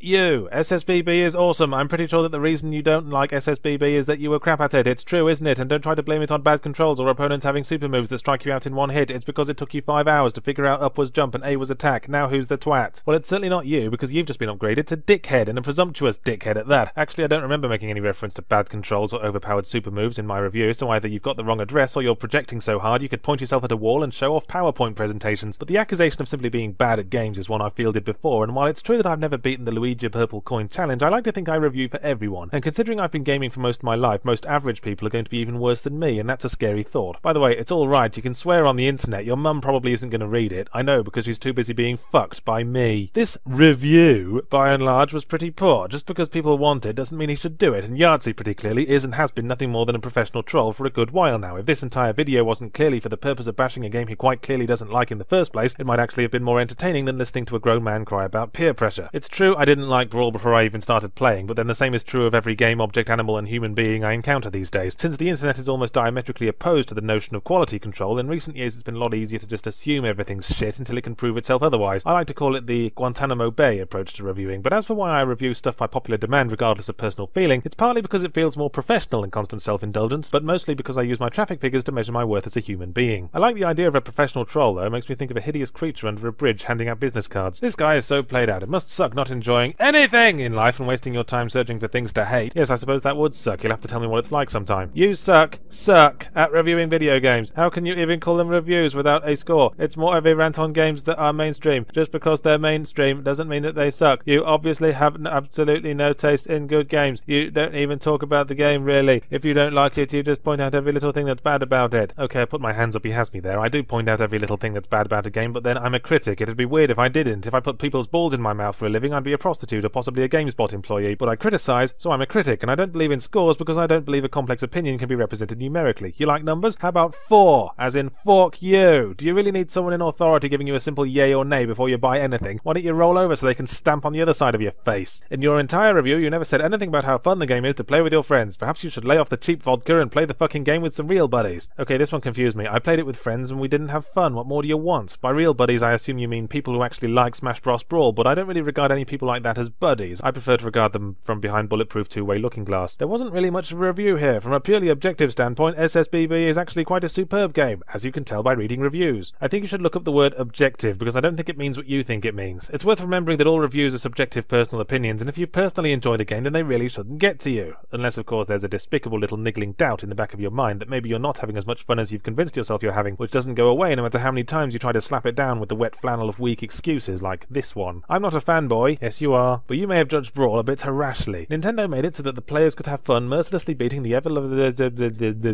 Why am I reminded of the all-purpose theist cop-out argument, God moves in mysterious ways? Nintendo is a big boy now, he doesn't need defending. Small-time curmudgeons like me are not going to reduce anyone who works there to tears, and they care even less about you. I've never really understood the almost crusader-like fervor that consoles attract. Most people would say it's because your mum is only prepared to buy you one console, and if it turns out you didn't pick the winner, the best thing to do is go into denial until the very fabric of reality spontaneously changes, because God knows that's more likely to happen than you admitting fault. Speaking as a person who is white enough to afford all the consoles, this is probably the most balanced generation of all time, with it all coming down to what you personally want from a console. The Wii is an excitable little yappy bastard, good with children but a little exhausting. The PS3 is a big dependable black monster, slow but lovingly bringing in your slippers every morning, and the 360 is just a good all-rounder that only occasionally pisses itself and dies. About 1 million years ago, a company called DMA Design created Grand Theft Auto and discovered that the combination of controversy, wacky humour and vehicular homicide was a lucrative one indeed, so they made a whole bunch of sequels, threw some TVs out of some hotel windows and changed their name to Rockstar, in a slightly overcompensatory effort to make us forget that they made Lemmings. Not that there was anything wrong with Lemmings, at least not until the franchise was rigorously milked to its last sour lumpy dribbles. Thankfully GTA's teats seem to be remaining plump and fresh for now, with the 4th installment, or at least the 4th one with a number on the end. Apparently thematic indulgences like Vice City and San Andreas don't count, indicating that Rockstar subscribes to the because I say so school of sequel numbering, also known as the Resident Evil method. This year's morally flexible everyman is Nico Bellic, an Eastern European mercenary who was last seen helping overthrow the Combine in Half-Life 2 and who arrives as a penniless immigrant in Liberty City. As is always the case with this series, Nico must reach the top by climbing up a big pile of stolen cars, bodies and escort missions. After a couple of jobs in which I drove my friends around and took one of them bowling, I embraced my new country by buying a baseball cap and some sneakers, deep-throating a hot dog and slumping in front of some blisteringly awful television for a few in-game hours. It was at more or less this point that I thought to myself, hang on, am I playing Grand Theft Auto or Grand Theft Normal Boring Life? What's next, the write a letter to your mum mission? So I immediately ran outside, jacked a car and ploughed through 2 mailboxes and an accountant. Instantly the nearby policeman, who was clearly as impatient for this as I was, spat out masticated donuts and gave chase. Now we're getting back to what GTA is all about, I thought, as I turned into a pedestrian precinct, the background wailing of sirens adding a melodious backing to the rhythmic snaps of pelvises shattering against my radiator. Unfortunately, while steel lampposts snap off their housing when anything heavier than a kitten leans on them, Mother Nature continues to outdo human technology, and my rampage was brought to an abrupt end by the world's toughest poplar tree, causing Nico to go hurtling through the windscreen in a manner as wincingly painful as it was fucking awesome. But I was desperately attempting to restart the twisted metal salad that used to be my car when I realised I couldn't hear sirens anymore. Yes, it seems now you can shake your wanted level pretty much just by driving away really fast, which you think the police would be prepared for. Lose your pursuers, take a few turnings, and bingo, Nico Bellic model citizen. It makes sense in theory, but I felt somehow defeated as I sulkily went back to my cousin for more escort jobs. Once you inevitably grow tired of the sandbox mayhem and start on the mission paths, you'll find that GTA 4 is initially about as fast-paced as a Jacob Bronowski documentary playing at half speed. The first 100 of missions are virtually all tutorials, which highlights the inherent problem with incorporating so many different gameplay elements that you need to spend half the game explaining the bloody things. You have to learn how to drive cars, how to drive trucks, how to drive geese, how to use your phone, TV, internet, how to fist fight, how to gunfight, how to shoot from cover, how to shoot from the back of a giant Tyrannosaurus. The game doesn't really kick in for me until you get to the second safe house, and that's easily 5 to 10 hours of gameplay depending on how sandbox happy you are, so this is a game that requires a time commitment, and I mean a big one. If you have a day job, I recommend sticking a pillow up your jumper and claiming maternity leave. Once it gets going though, it's a rollercoaster thrill ride, a rollercoaster that stops dead every now and again like it's run by British Rail. I'm not sold on the TV channels because unlike the radio stations they can't be heard while driving and hence come across as the game trying to distract you from actually playing it, like it's got confidence issues or something. Then there's the mechanic wherein you keep friendly with characters by taking them out drinking into shows and shit. I'm not sure what, if anything, it's all in aid of, but what with most people in the GTA universe committing 3 murders before breakfast, I've been trying to stay friendly with everyone I can. And what that entails is between every mission I have to give someone a call, drive over to their place, pick them up, drive them somewhere else, pretend to enjoy myself for half an hour, then drive them back. It's just an irritating, mindless chore. It's like we're getting off the roller coaster every 5 minutes to touch up the paintwork. GTA 1 was so wacky it was practically set in Toontown, and as recently as Vice City the feel was still exaggerated and colourful. Since then though, the series has taken a right turn at the corner of gritty and realism, which I'm not convinced is the best direction for it. As seems to be common with the current generation, realism means the graphics look like I'm viewing them through a used coffee filter. What isn't brown is grey, and what isn't grey is too dark to make out. I thank Christ for the automatic lock-on in the firefights because all the enemies are indistinct dark blobs in an indistinct dark blob factory. The driving feels more realistic, but with that slower and heavier, with all my attempts at handbrake turns resulting in spinning out like a merry-go-round. And by the way, avoid the PS3 version because those marshmallow shoulder triggers certainly don't help, and the 6-axis is as always about as much use as smashing your hand between 2 bricks. But I think my biggest disappointment is that we're back in dreary old surrogate New York again, because all the way back to the GTA London expansion pack, a lot of the appeal of the series has been the transplantation of the wacky gun fun into new settings like Vice City and San Andreas. Don't get me wrong, strip away the ancillary bullshit and GTA 4 is really good. I mean, I'm going to play with it some more after I'm finished reviewing, and that's fucking unprecedented, but frankly I'm going to reserve my enthusiasm for when they announce Grand Theft Biggleswade.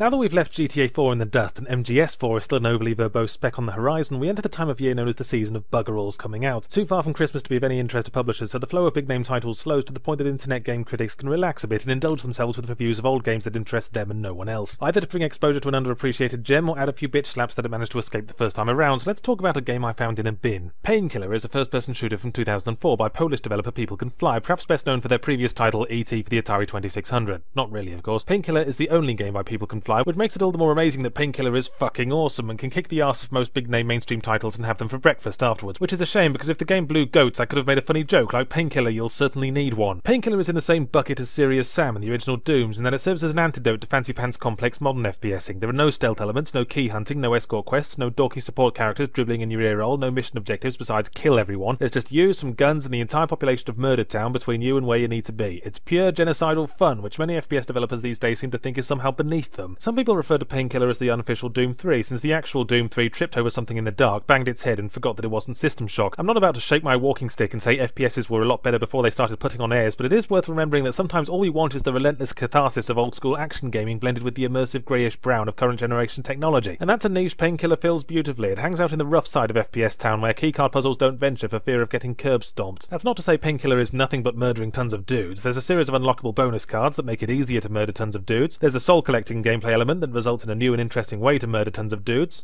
Okay, so maybe it is nothing but murdering tons of dudes, but it does it so well, what more could you want? You can explore the levels and hunt for secret rooms and treasures if you really must, but if more than a minute passes without a dude and a murder, you're not playing it right. It's like after the developers were resigned to making an unsophisticated shooter, they vowed to make it the most stylish unsophisticated shooter ever, and spent all the leftover escort mission and fetch quest money on tarting it up. Levels range disjointedly from giant cathedrals to military bases, and the level design gives me a big fat architectural stiffy. There are over 50 distinct varieties of dude to murder, all amazingly well designed. They don't give me any kind of stiffy though, that would be gay. The weapons are a bold effort to escape the usual lineup of melee, pistol, shotgun, machine gun, rocket launcher, overpowered exotic thing that you never get ammo for and only use in boss fights anyway. The default melee weapon is the titular Painkiller, a rotating blade arrangement perfect for forecasting light showers of body parts and reenacting the lawnmower scene from the movie Braindead. That's Dead Alive if you're American and fat. As for the guns, I could mention the hugely satisfying penis extension gun that pins baddies to walls with entire trees, but all you really need to know is that there's a gun that shoots shurikens and lightning. I wish I could make something like that up. It shoots shurikens and lightning. It could only be more awesome if it had tits and was on fire. Amazingly, there is a story contained entirely within overlong between-mission cinematics in which concern a man resembling a shaved bear whose life is a cavalcade of success and happiness and sunshine and flowers before he takes one too many lingering looks at his sexy wife and smacks straight into a truck. Wifey goes to heaven while our hero goes to purgatory because God wants him to kill the generals of Satan's army who are trying to invade through some graves and blah-de-blah-de-blah. The story is entirely needless and entirely forgotten during the actual gameplay, but you wouldn't think it the way the cinematics bang on and on, emptying huge dustbins full of half-baked expositional dialogue into our screaming faces because they were determined to crowbar this shit in somewhere. Now, I'm one of the first advocates of games as art, so I like a good narrative, but any game in which you can make all of an enemy's limbs fly off in different directions is already a work of art. There are certainly plenty of criticisms aside from the fact that the storyline can go fuck itself. The criteria to unlock the bonus cards are obnoxiously difficult in some levels. Souls take ages to emerge from the corpses, so if you're trying to collect them, then you have to hang around your conquered foes twiddling your thumbs, which breaks the flow somewhat. The AI is pathetic, with enemies often getting stuck behind scenery while you throw bits of rolled up newspaper and laugh, but any criticism I find is immediately quashed when I remember that one of the guns shoots shurikens and lightning. So that's Painkiller, more proof that the best way to blow off steam is to blow off someone's nadgers. I know what you're going to say. Yahtzee, reviewing a JRPG? Perhaps I shall quickly look outside to make sure the sky is not falling and the seas are not running red with blood. Ho-he-ho-he-ho. Well, you smarmy cunt, I had heard that The World Ends With You does things differently to most JRPGs, and while I took that with mountainous piles of salt, I was intrigued when I noticed that it came out in the PAL regions before America, so I thought if the release dates are from Bizarro World, maybe the entire game is too, and will turn out to be the first good JRPG. Sadly, this uncharacteristic optimism started draining when I saw the box art and noticed that all the characters are undernourished teenage androgenes who do their hair in the morning by sticking their heads in buckets of lead-based paint and dress like they stepped on a landmine in a trendy clothes shop. But let's be fair, once I started playing I found it does do things differently to most JRPGs, it just doesn't do enough things differently. Things started well when I immediately identified with the main character, a sullen, hate-filled misanthrope, but sadly the developers seemed to think these were negative qualities, so before he could ascend the nearest clock tower, he was roped into a mysterious Challenge Annika-esque game where he has to complete arbitrary challenges on the streets of Shibuya or die, and he has to team up with a partner, partly to make the most of the DS dual screen, but mostly to teach him a valuable life lesson about friendship and acceptance and everything else Sesame Street used to bang on about whenever Cookie Monster wasn't around. A major thing that turns me off JRPGs, and a lot of games in general, is when I don't feel that I, as a player, am contributing anything to the story. All I ever seem to do is wheel the characters from one whingy, boring dialogue to the next. Events are driven by their actions, not mine. All I am is a little angry id who takes over for the combat, spending the rest of the time jumping up and down in the back of the main character's mind, yanking on nerve endings, trying to make him stop acting like a pillock. I'll show you what I mean. At one point in the second part of the game, I was given the clue 30 plus 74. Assuming your brain is located inside your skull and not your rectum, you can probably hazard said that this adds up to 104, which was the pretentious name of a pretentious clothes shop near my starting location. But I couldn't actually go there because the street was closed off. It only opened after I went to another nearby location and sat through another dialogue-heavy cutscene in which I was bold-facedly told the answer to the puzzle. This is not interactive storytelling, this is just reading. I know Japan has a very different culture to the West, but I will never understand why they like the visual novel style of game so much. The porno ones I can sort of understand, at least there's the promise of titties to keep you motivated, but most of them play like choose-your-own-adventure books with half the pages ripped out, which kinda goes against the whole idea of gaming. What I'm saying is that I like games where the story and gameplay go hand in hand, while in most JRPGs the story and gameplay are kept either side of a wrought iron fence made of tigers. Getting through the cutscenes is like eating a bucket of wallpaper paste, but once you finally struggle down the last few spoonfuls and move on, the combat is probably the best thing about the game, mainly because it's not turn-based and there are no random encounters. 2 automatic gold stars in the special school that is the genre. Before fighting, you select a handful of badges that represent different attacks and activate them in battle by drawing on the touchscreen in their designated ways. The game does tend to frequently mistake one frantic scribble for another, and it seems to get really snippy about what constitutes a circle, but chances are you'll find there's a handful of attacks that work well together that you can pretty much get through the whole game using nothing but and let every other pin gather dust in the green room. An aspect that doesn't work so well is the fact that the game expects you to switch rapidly between 2 screens and 2 entirely different control systems throughout the combat, and I couldn't get the hang of it. Maybe my mind isn't as vast and evolved as JRPG fans, but it was just too much of a clusterfuck, and this is coming from someone who can beat Psychobilly Freakout on Expert. Fortunately, the computer will take over the other character if you can't be asked, and you'll get pretty much the same results, but just hangs a big question mark over the point of it all. Speaking of which, there's also a fashion trend system that changes your stats a bit if you wear the right label clothing and badges in the right parts of the city. I never really noticed any of it making much of a difference to gameplay, but I want to rag on it anyway because A, fashion victims are one step below nematode worms in the grand scheme of things, and B, like many ancillary JRPG elements, you need a fucking strategy guide spread across your thighs to make the most of it, and the only thing I like spread across my thighs is marshmallow fluff. But let's get down to it. Is TWEWY a good JRPG? I have absolutely no idea. I feel like I'm on the edge of a frightening world I don't understand, treading water on the surface of a deep, deep lake full of weird-smelling creatures with completely alien concepts of fun and a tolerance for boredom to rival the man in the Iron Mask. There's too much dialogue, the characters are the same shallow stocks you get in every JRPG, and most of the gameplay outside the main story quest amounts to a big old grind sandwich. But working from the principle that these are all selling points for the intended audience, it's got an original aesthetic and the combat is okay, so if you're into this sort of thing, check it out. Now I have to go play an FPS before my body finishes absorbing my testicles. You know me, I'm a twitchy instant gratification kind of gamer, the sort who isn't happy unless there's a gun the size of a motorbike in his hands and a severed alien willy bouncing off the front of his space helmet, but every now and again the planets will align and I'll be affected by weird cosmic rays and suddenly all I want to do is play a nice fantasy RPG, not a JRPG, god no, it's just space radiation, not the infinite power of Christ, but a western RPG, something with goblins and swords and men in loincloths going on about wenches, so this time I pumped steroids into my video cards and had a crack at Oblivion. My only previous experience with the Elder Scrolls series was a brief spell of Morrowind during the previous planetary alignment, in which I ran around some muddy countryside in the rain for a few hours fending off weird subhuman creatures, so basically it was just like Glastonbury Festival. In Oblivion you start off in a dungeon in the Imperial Palace, you're never told what crime you committed, I guess you're supposed to fill in that blank for yourself, so I choose to believe I was in there for shagging the Emperor's wife and daughter at the same time while playing a rock guitar solo on the desecrated corpse of God. Anyway, then the Emperor showed up, played by Captain Picard, and I have to say I liked him a lot. He was the only character who actually seemed to know they were in a fantasy RPG. He took one look at me, noticed the camera floating behind my head, and said, "Oh bugger, you're the protagonist, guess I have to die now." And die he did, but not before giving me the address of a mate of his for a vital and world-saving quest I could maybe think about following in between looting bodies and fast-travelling. I'd chosen to play as a Nord, a race of brave William Wallace types big on football violence, and I picked specialisation in swords and heavy armour, partly out of a total lack of creativity, but mostly because I tried playing a mixed class in Morrowind and found that switching between magic and weapons mid-battle was as smooth and intuitive as shifting from fifth to reverse in a car with a missing gear lever. Oblivion's interface, however, seems a lot more user-friendly, for a PC RPG anyway. I still had to check the manual to figure out how to fucking drop things, but if you can at least swing a sword without cutting your own legs off, then it's still a hell of a lot more intuitive than anything Richard Garriott ever made. But even if Oblivion had the most perfect interface ever devised and dispensed milk and cookies while cooing gentle reassurances in a soft motherly voice, it would still be condemned by its biggest flaw. Let me tell you about immersion. Immersion is when you go for a midnight walk after a weekend marathon of Thief 2 and catch yourself looking for your visibility gem. Immersion is when you're playing Condemned and your cat suddenly jumps onto your lap only to be immediately launched off by a reflexive cannon-like blast of terrified piss. If a game can truly draw you in, it can make up for a lot of flaws. Take something like Assassin's Creed, so stuffed with bad design choices they were leaking out of its pores, but I didn't despise it because Assassin's Creed presents itself so well, and if you go into it with the right mindset it'll suck you in like $1,000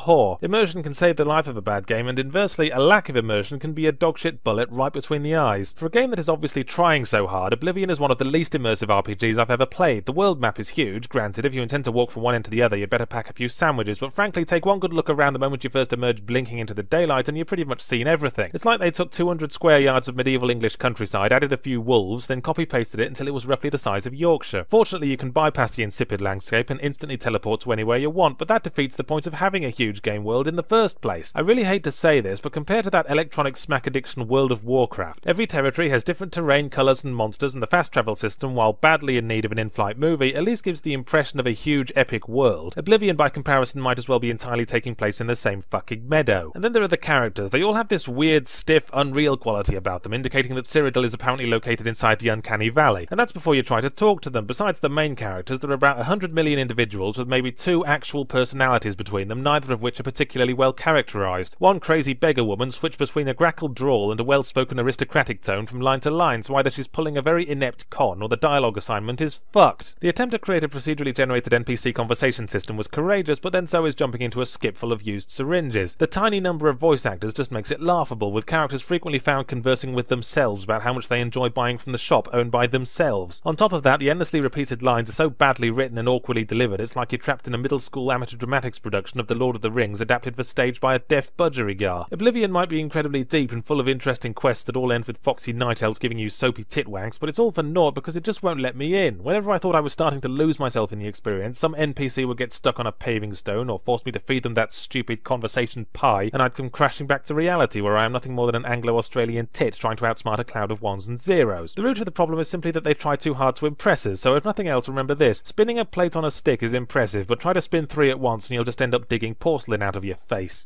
I think it's safe to say that very few people were madly trampling babies underfoot to grab Haze on launch day. I know whatever atrophied dregs of enthusiasm I had breathed their last when I glanced at the back of the box and saw that it was an outdoor first-person shooter about space marines. Whoopsie-fucking-do, I thought. I look forward to the vehicle section with horrible steering and spending half the game hiding under a table waiting for my health to regenerate. But then up popped the hateful little angel on my shoulder who spends most of his time talking me out of buying a Cornetto every time I pass a 7-Eleven. Shame on you, Benjamin Yahtzee Sebastian Godzilla Croshaw, spake he. Have you forgotten Call of Duty 4 already? You should give every game a chance to surprise you, or you're no better than those dipshits who never played Mass Effect but condemned it as some kind of child-corrupting boob extravaganza. I had to concede the point, and it's not like there are many other new games to talk about unless I want to start oiling up my thighs for Age of Conan. So, Haze. There's this impossibly well-equipped corporate army thing who don't represent the United States, honest, who invade some South American country and hit upon the world-beating idea of making their soldiers fight battles in a jungle environment with a bunch of glowing yellow lights strapped to their bodies. You start off fighting for the camouflages for sissies crowd, but about halfway through you realise that the huge faceless corporation who controls their infantry with addictive drugs might possibly be a teensy bit on the amoral side and decide that blindly following orders is a mug's game, whereupon you defect to the opposing guerrilla army to blindly follow their orders instead. An unusual plot twist which would probably have had greater impact were it not given away on the back of the fucking box. The story is deeper than the usual kill everyone who is different to us military shooter fare, which I do appreciate. At the start of the game your colleagues are a bunch of psychotic macho dicks, and it was a relief to find that I was supposed to think that, because I thought the same thing about my heroic squadmates in Halo, Crisis, Turok, Quake 4, and pretty much every game in which large men stand around comparing willies. The main character of Haze is characterised not as a wisecracking walking armoury who lactates testosterone, but a naive whinging college boy soldier who can't function without mugs of warm milk and the occasional cuddle, which gets a bit incongruous after he's mowed down enough people to populate Mozambique. The overall message of Haze's story is that war is bad and there are no true heroes when death is on the menu, but combining that with whiz-bang shooty fun strikes me as trying to have one's cake and eat it, a phrase I've never really understood. I mean, I think it's perfectly reasonable to want to eat a cake that you have. There's not much else you can do with a cake except maybe hide in one if you're a stripper. Sorry, lost my train of thought. Haze is a game that can't decide what existing FPS it wants to rip off the most. Halo is the obvious candidate. It's even got the same title, give or take 2 letters, and the driving sections are identical right down to the design of the gravitationally challenged vehicles and the mounted turrets manned by tragic sufferers of the stupid virus. There's also a rusty old cargo ship level for fans of the one from Condemned 2, a very Quake 2-esque smelting plant, and most of the rest of the environments are straight out of the Crytek games, although it forgets the crucial jaw-dropping graphics aspect, as can be evidenced by the hilarious 2D map backdrops during the transport scenes that look like some guys are running past the chopper holding up cardboard forests on sticks. Haze's one claim to not being the work of jaded hacks who could easily be replaced with a computerized FPS generator is the whole addictive drug business. When you're plugged into the heroin-o-matic, you can occasionally give yourself a quick fix to help out in battle, which strangely does not manifest as bullet time. Pretty much all it does is make the enemies light up like Christmas trees, which is admittedly pretty useful with current generation graphics being what they are, but then of course since drugs are bad, this all goes in the bin the moment you join the other side. Here a golden opportunity to deconstruct the genre by switching out the damage tanking gun fun for sneaky guerrilla warfare is tragically missed when ultimately the only change is that the team switched jerseys. Your new rebel allies suddenly gain the same regenerative powers your former squadmates did, whose powered armour simultaneously gains an inconvenient weakness to bullets. The nicest thing I'm prepared to leak from my cake hole about Haze is that it's at least functional, which is more than I can say for Turok, but it's insultingly short and easy for a game that costs $110 money which could have bought a lot of Cornettos. If you have a liking for Halo, a crippling fear of trying new things, and a desperate need to get rid of all your money very fast, then you should probably think about getting yourself sectioned, but until then you might as well buy Haze, you mad bastard.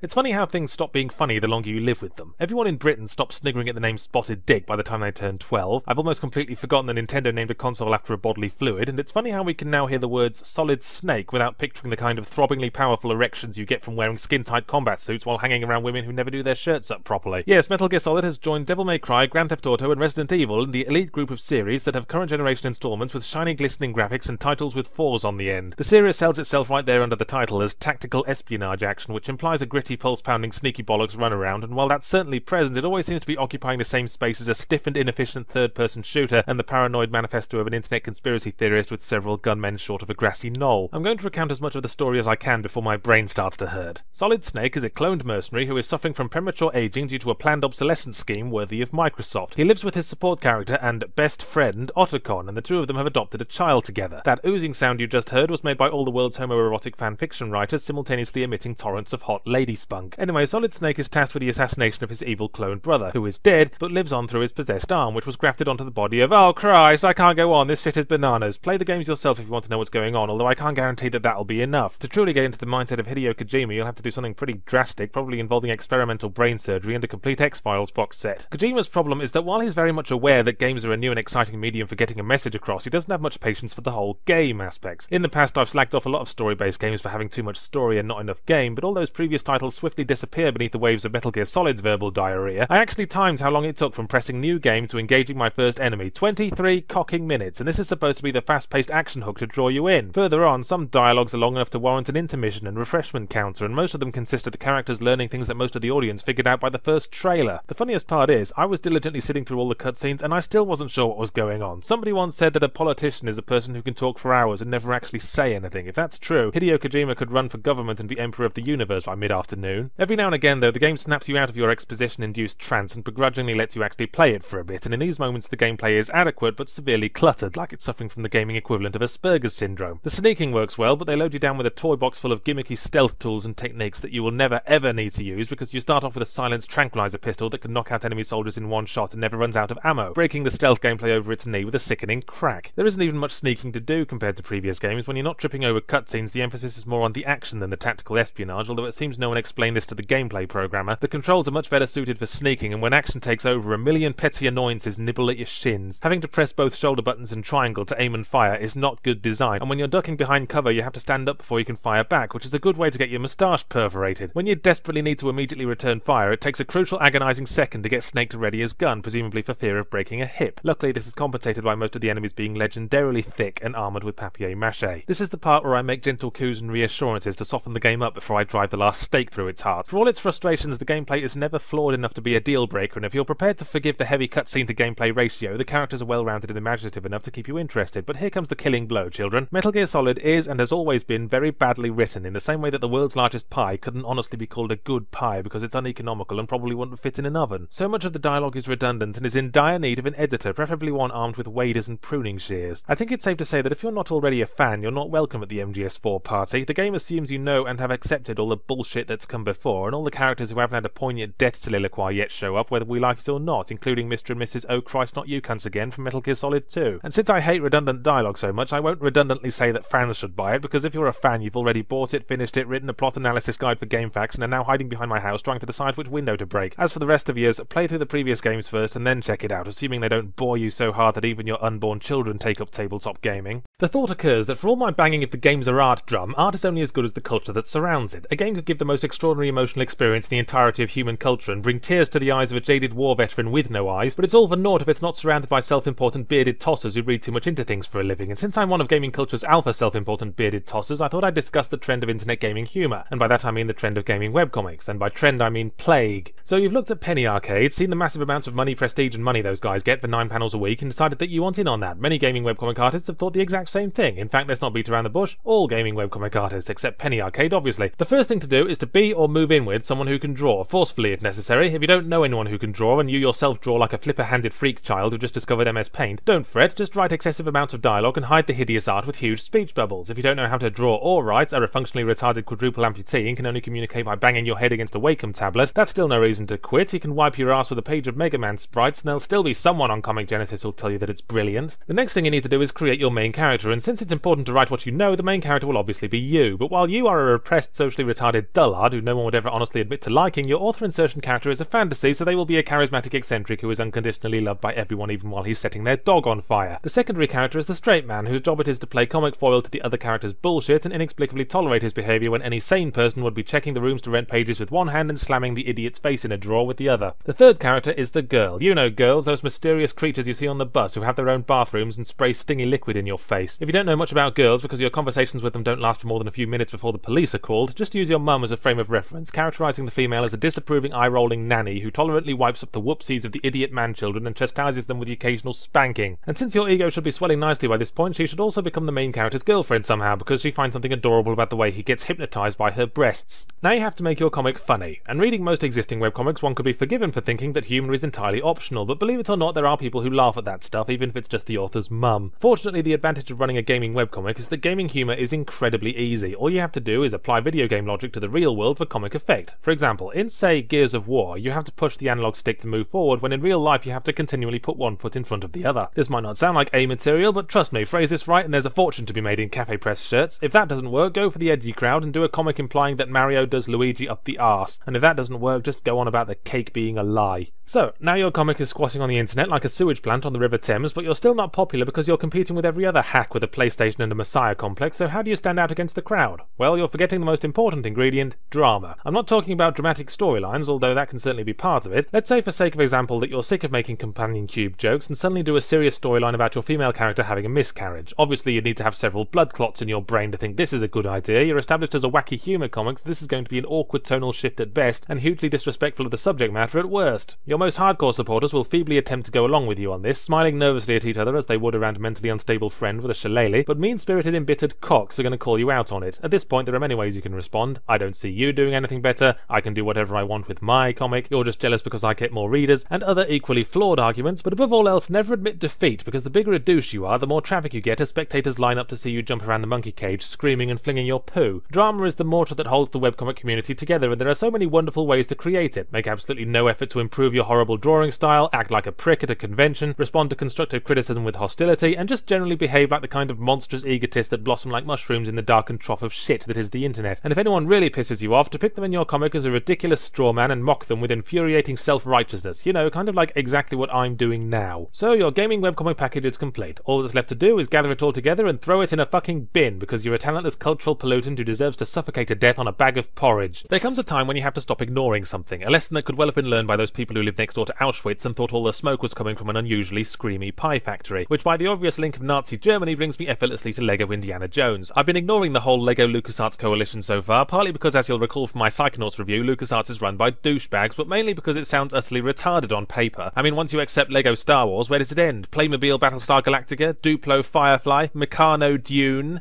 Yeah, I'm done milking that joke. I guess at first I'd... Wait, I've got another one! Sticklebricks Babylon 5?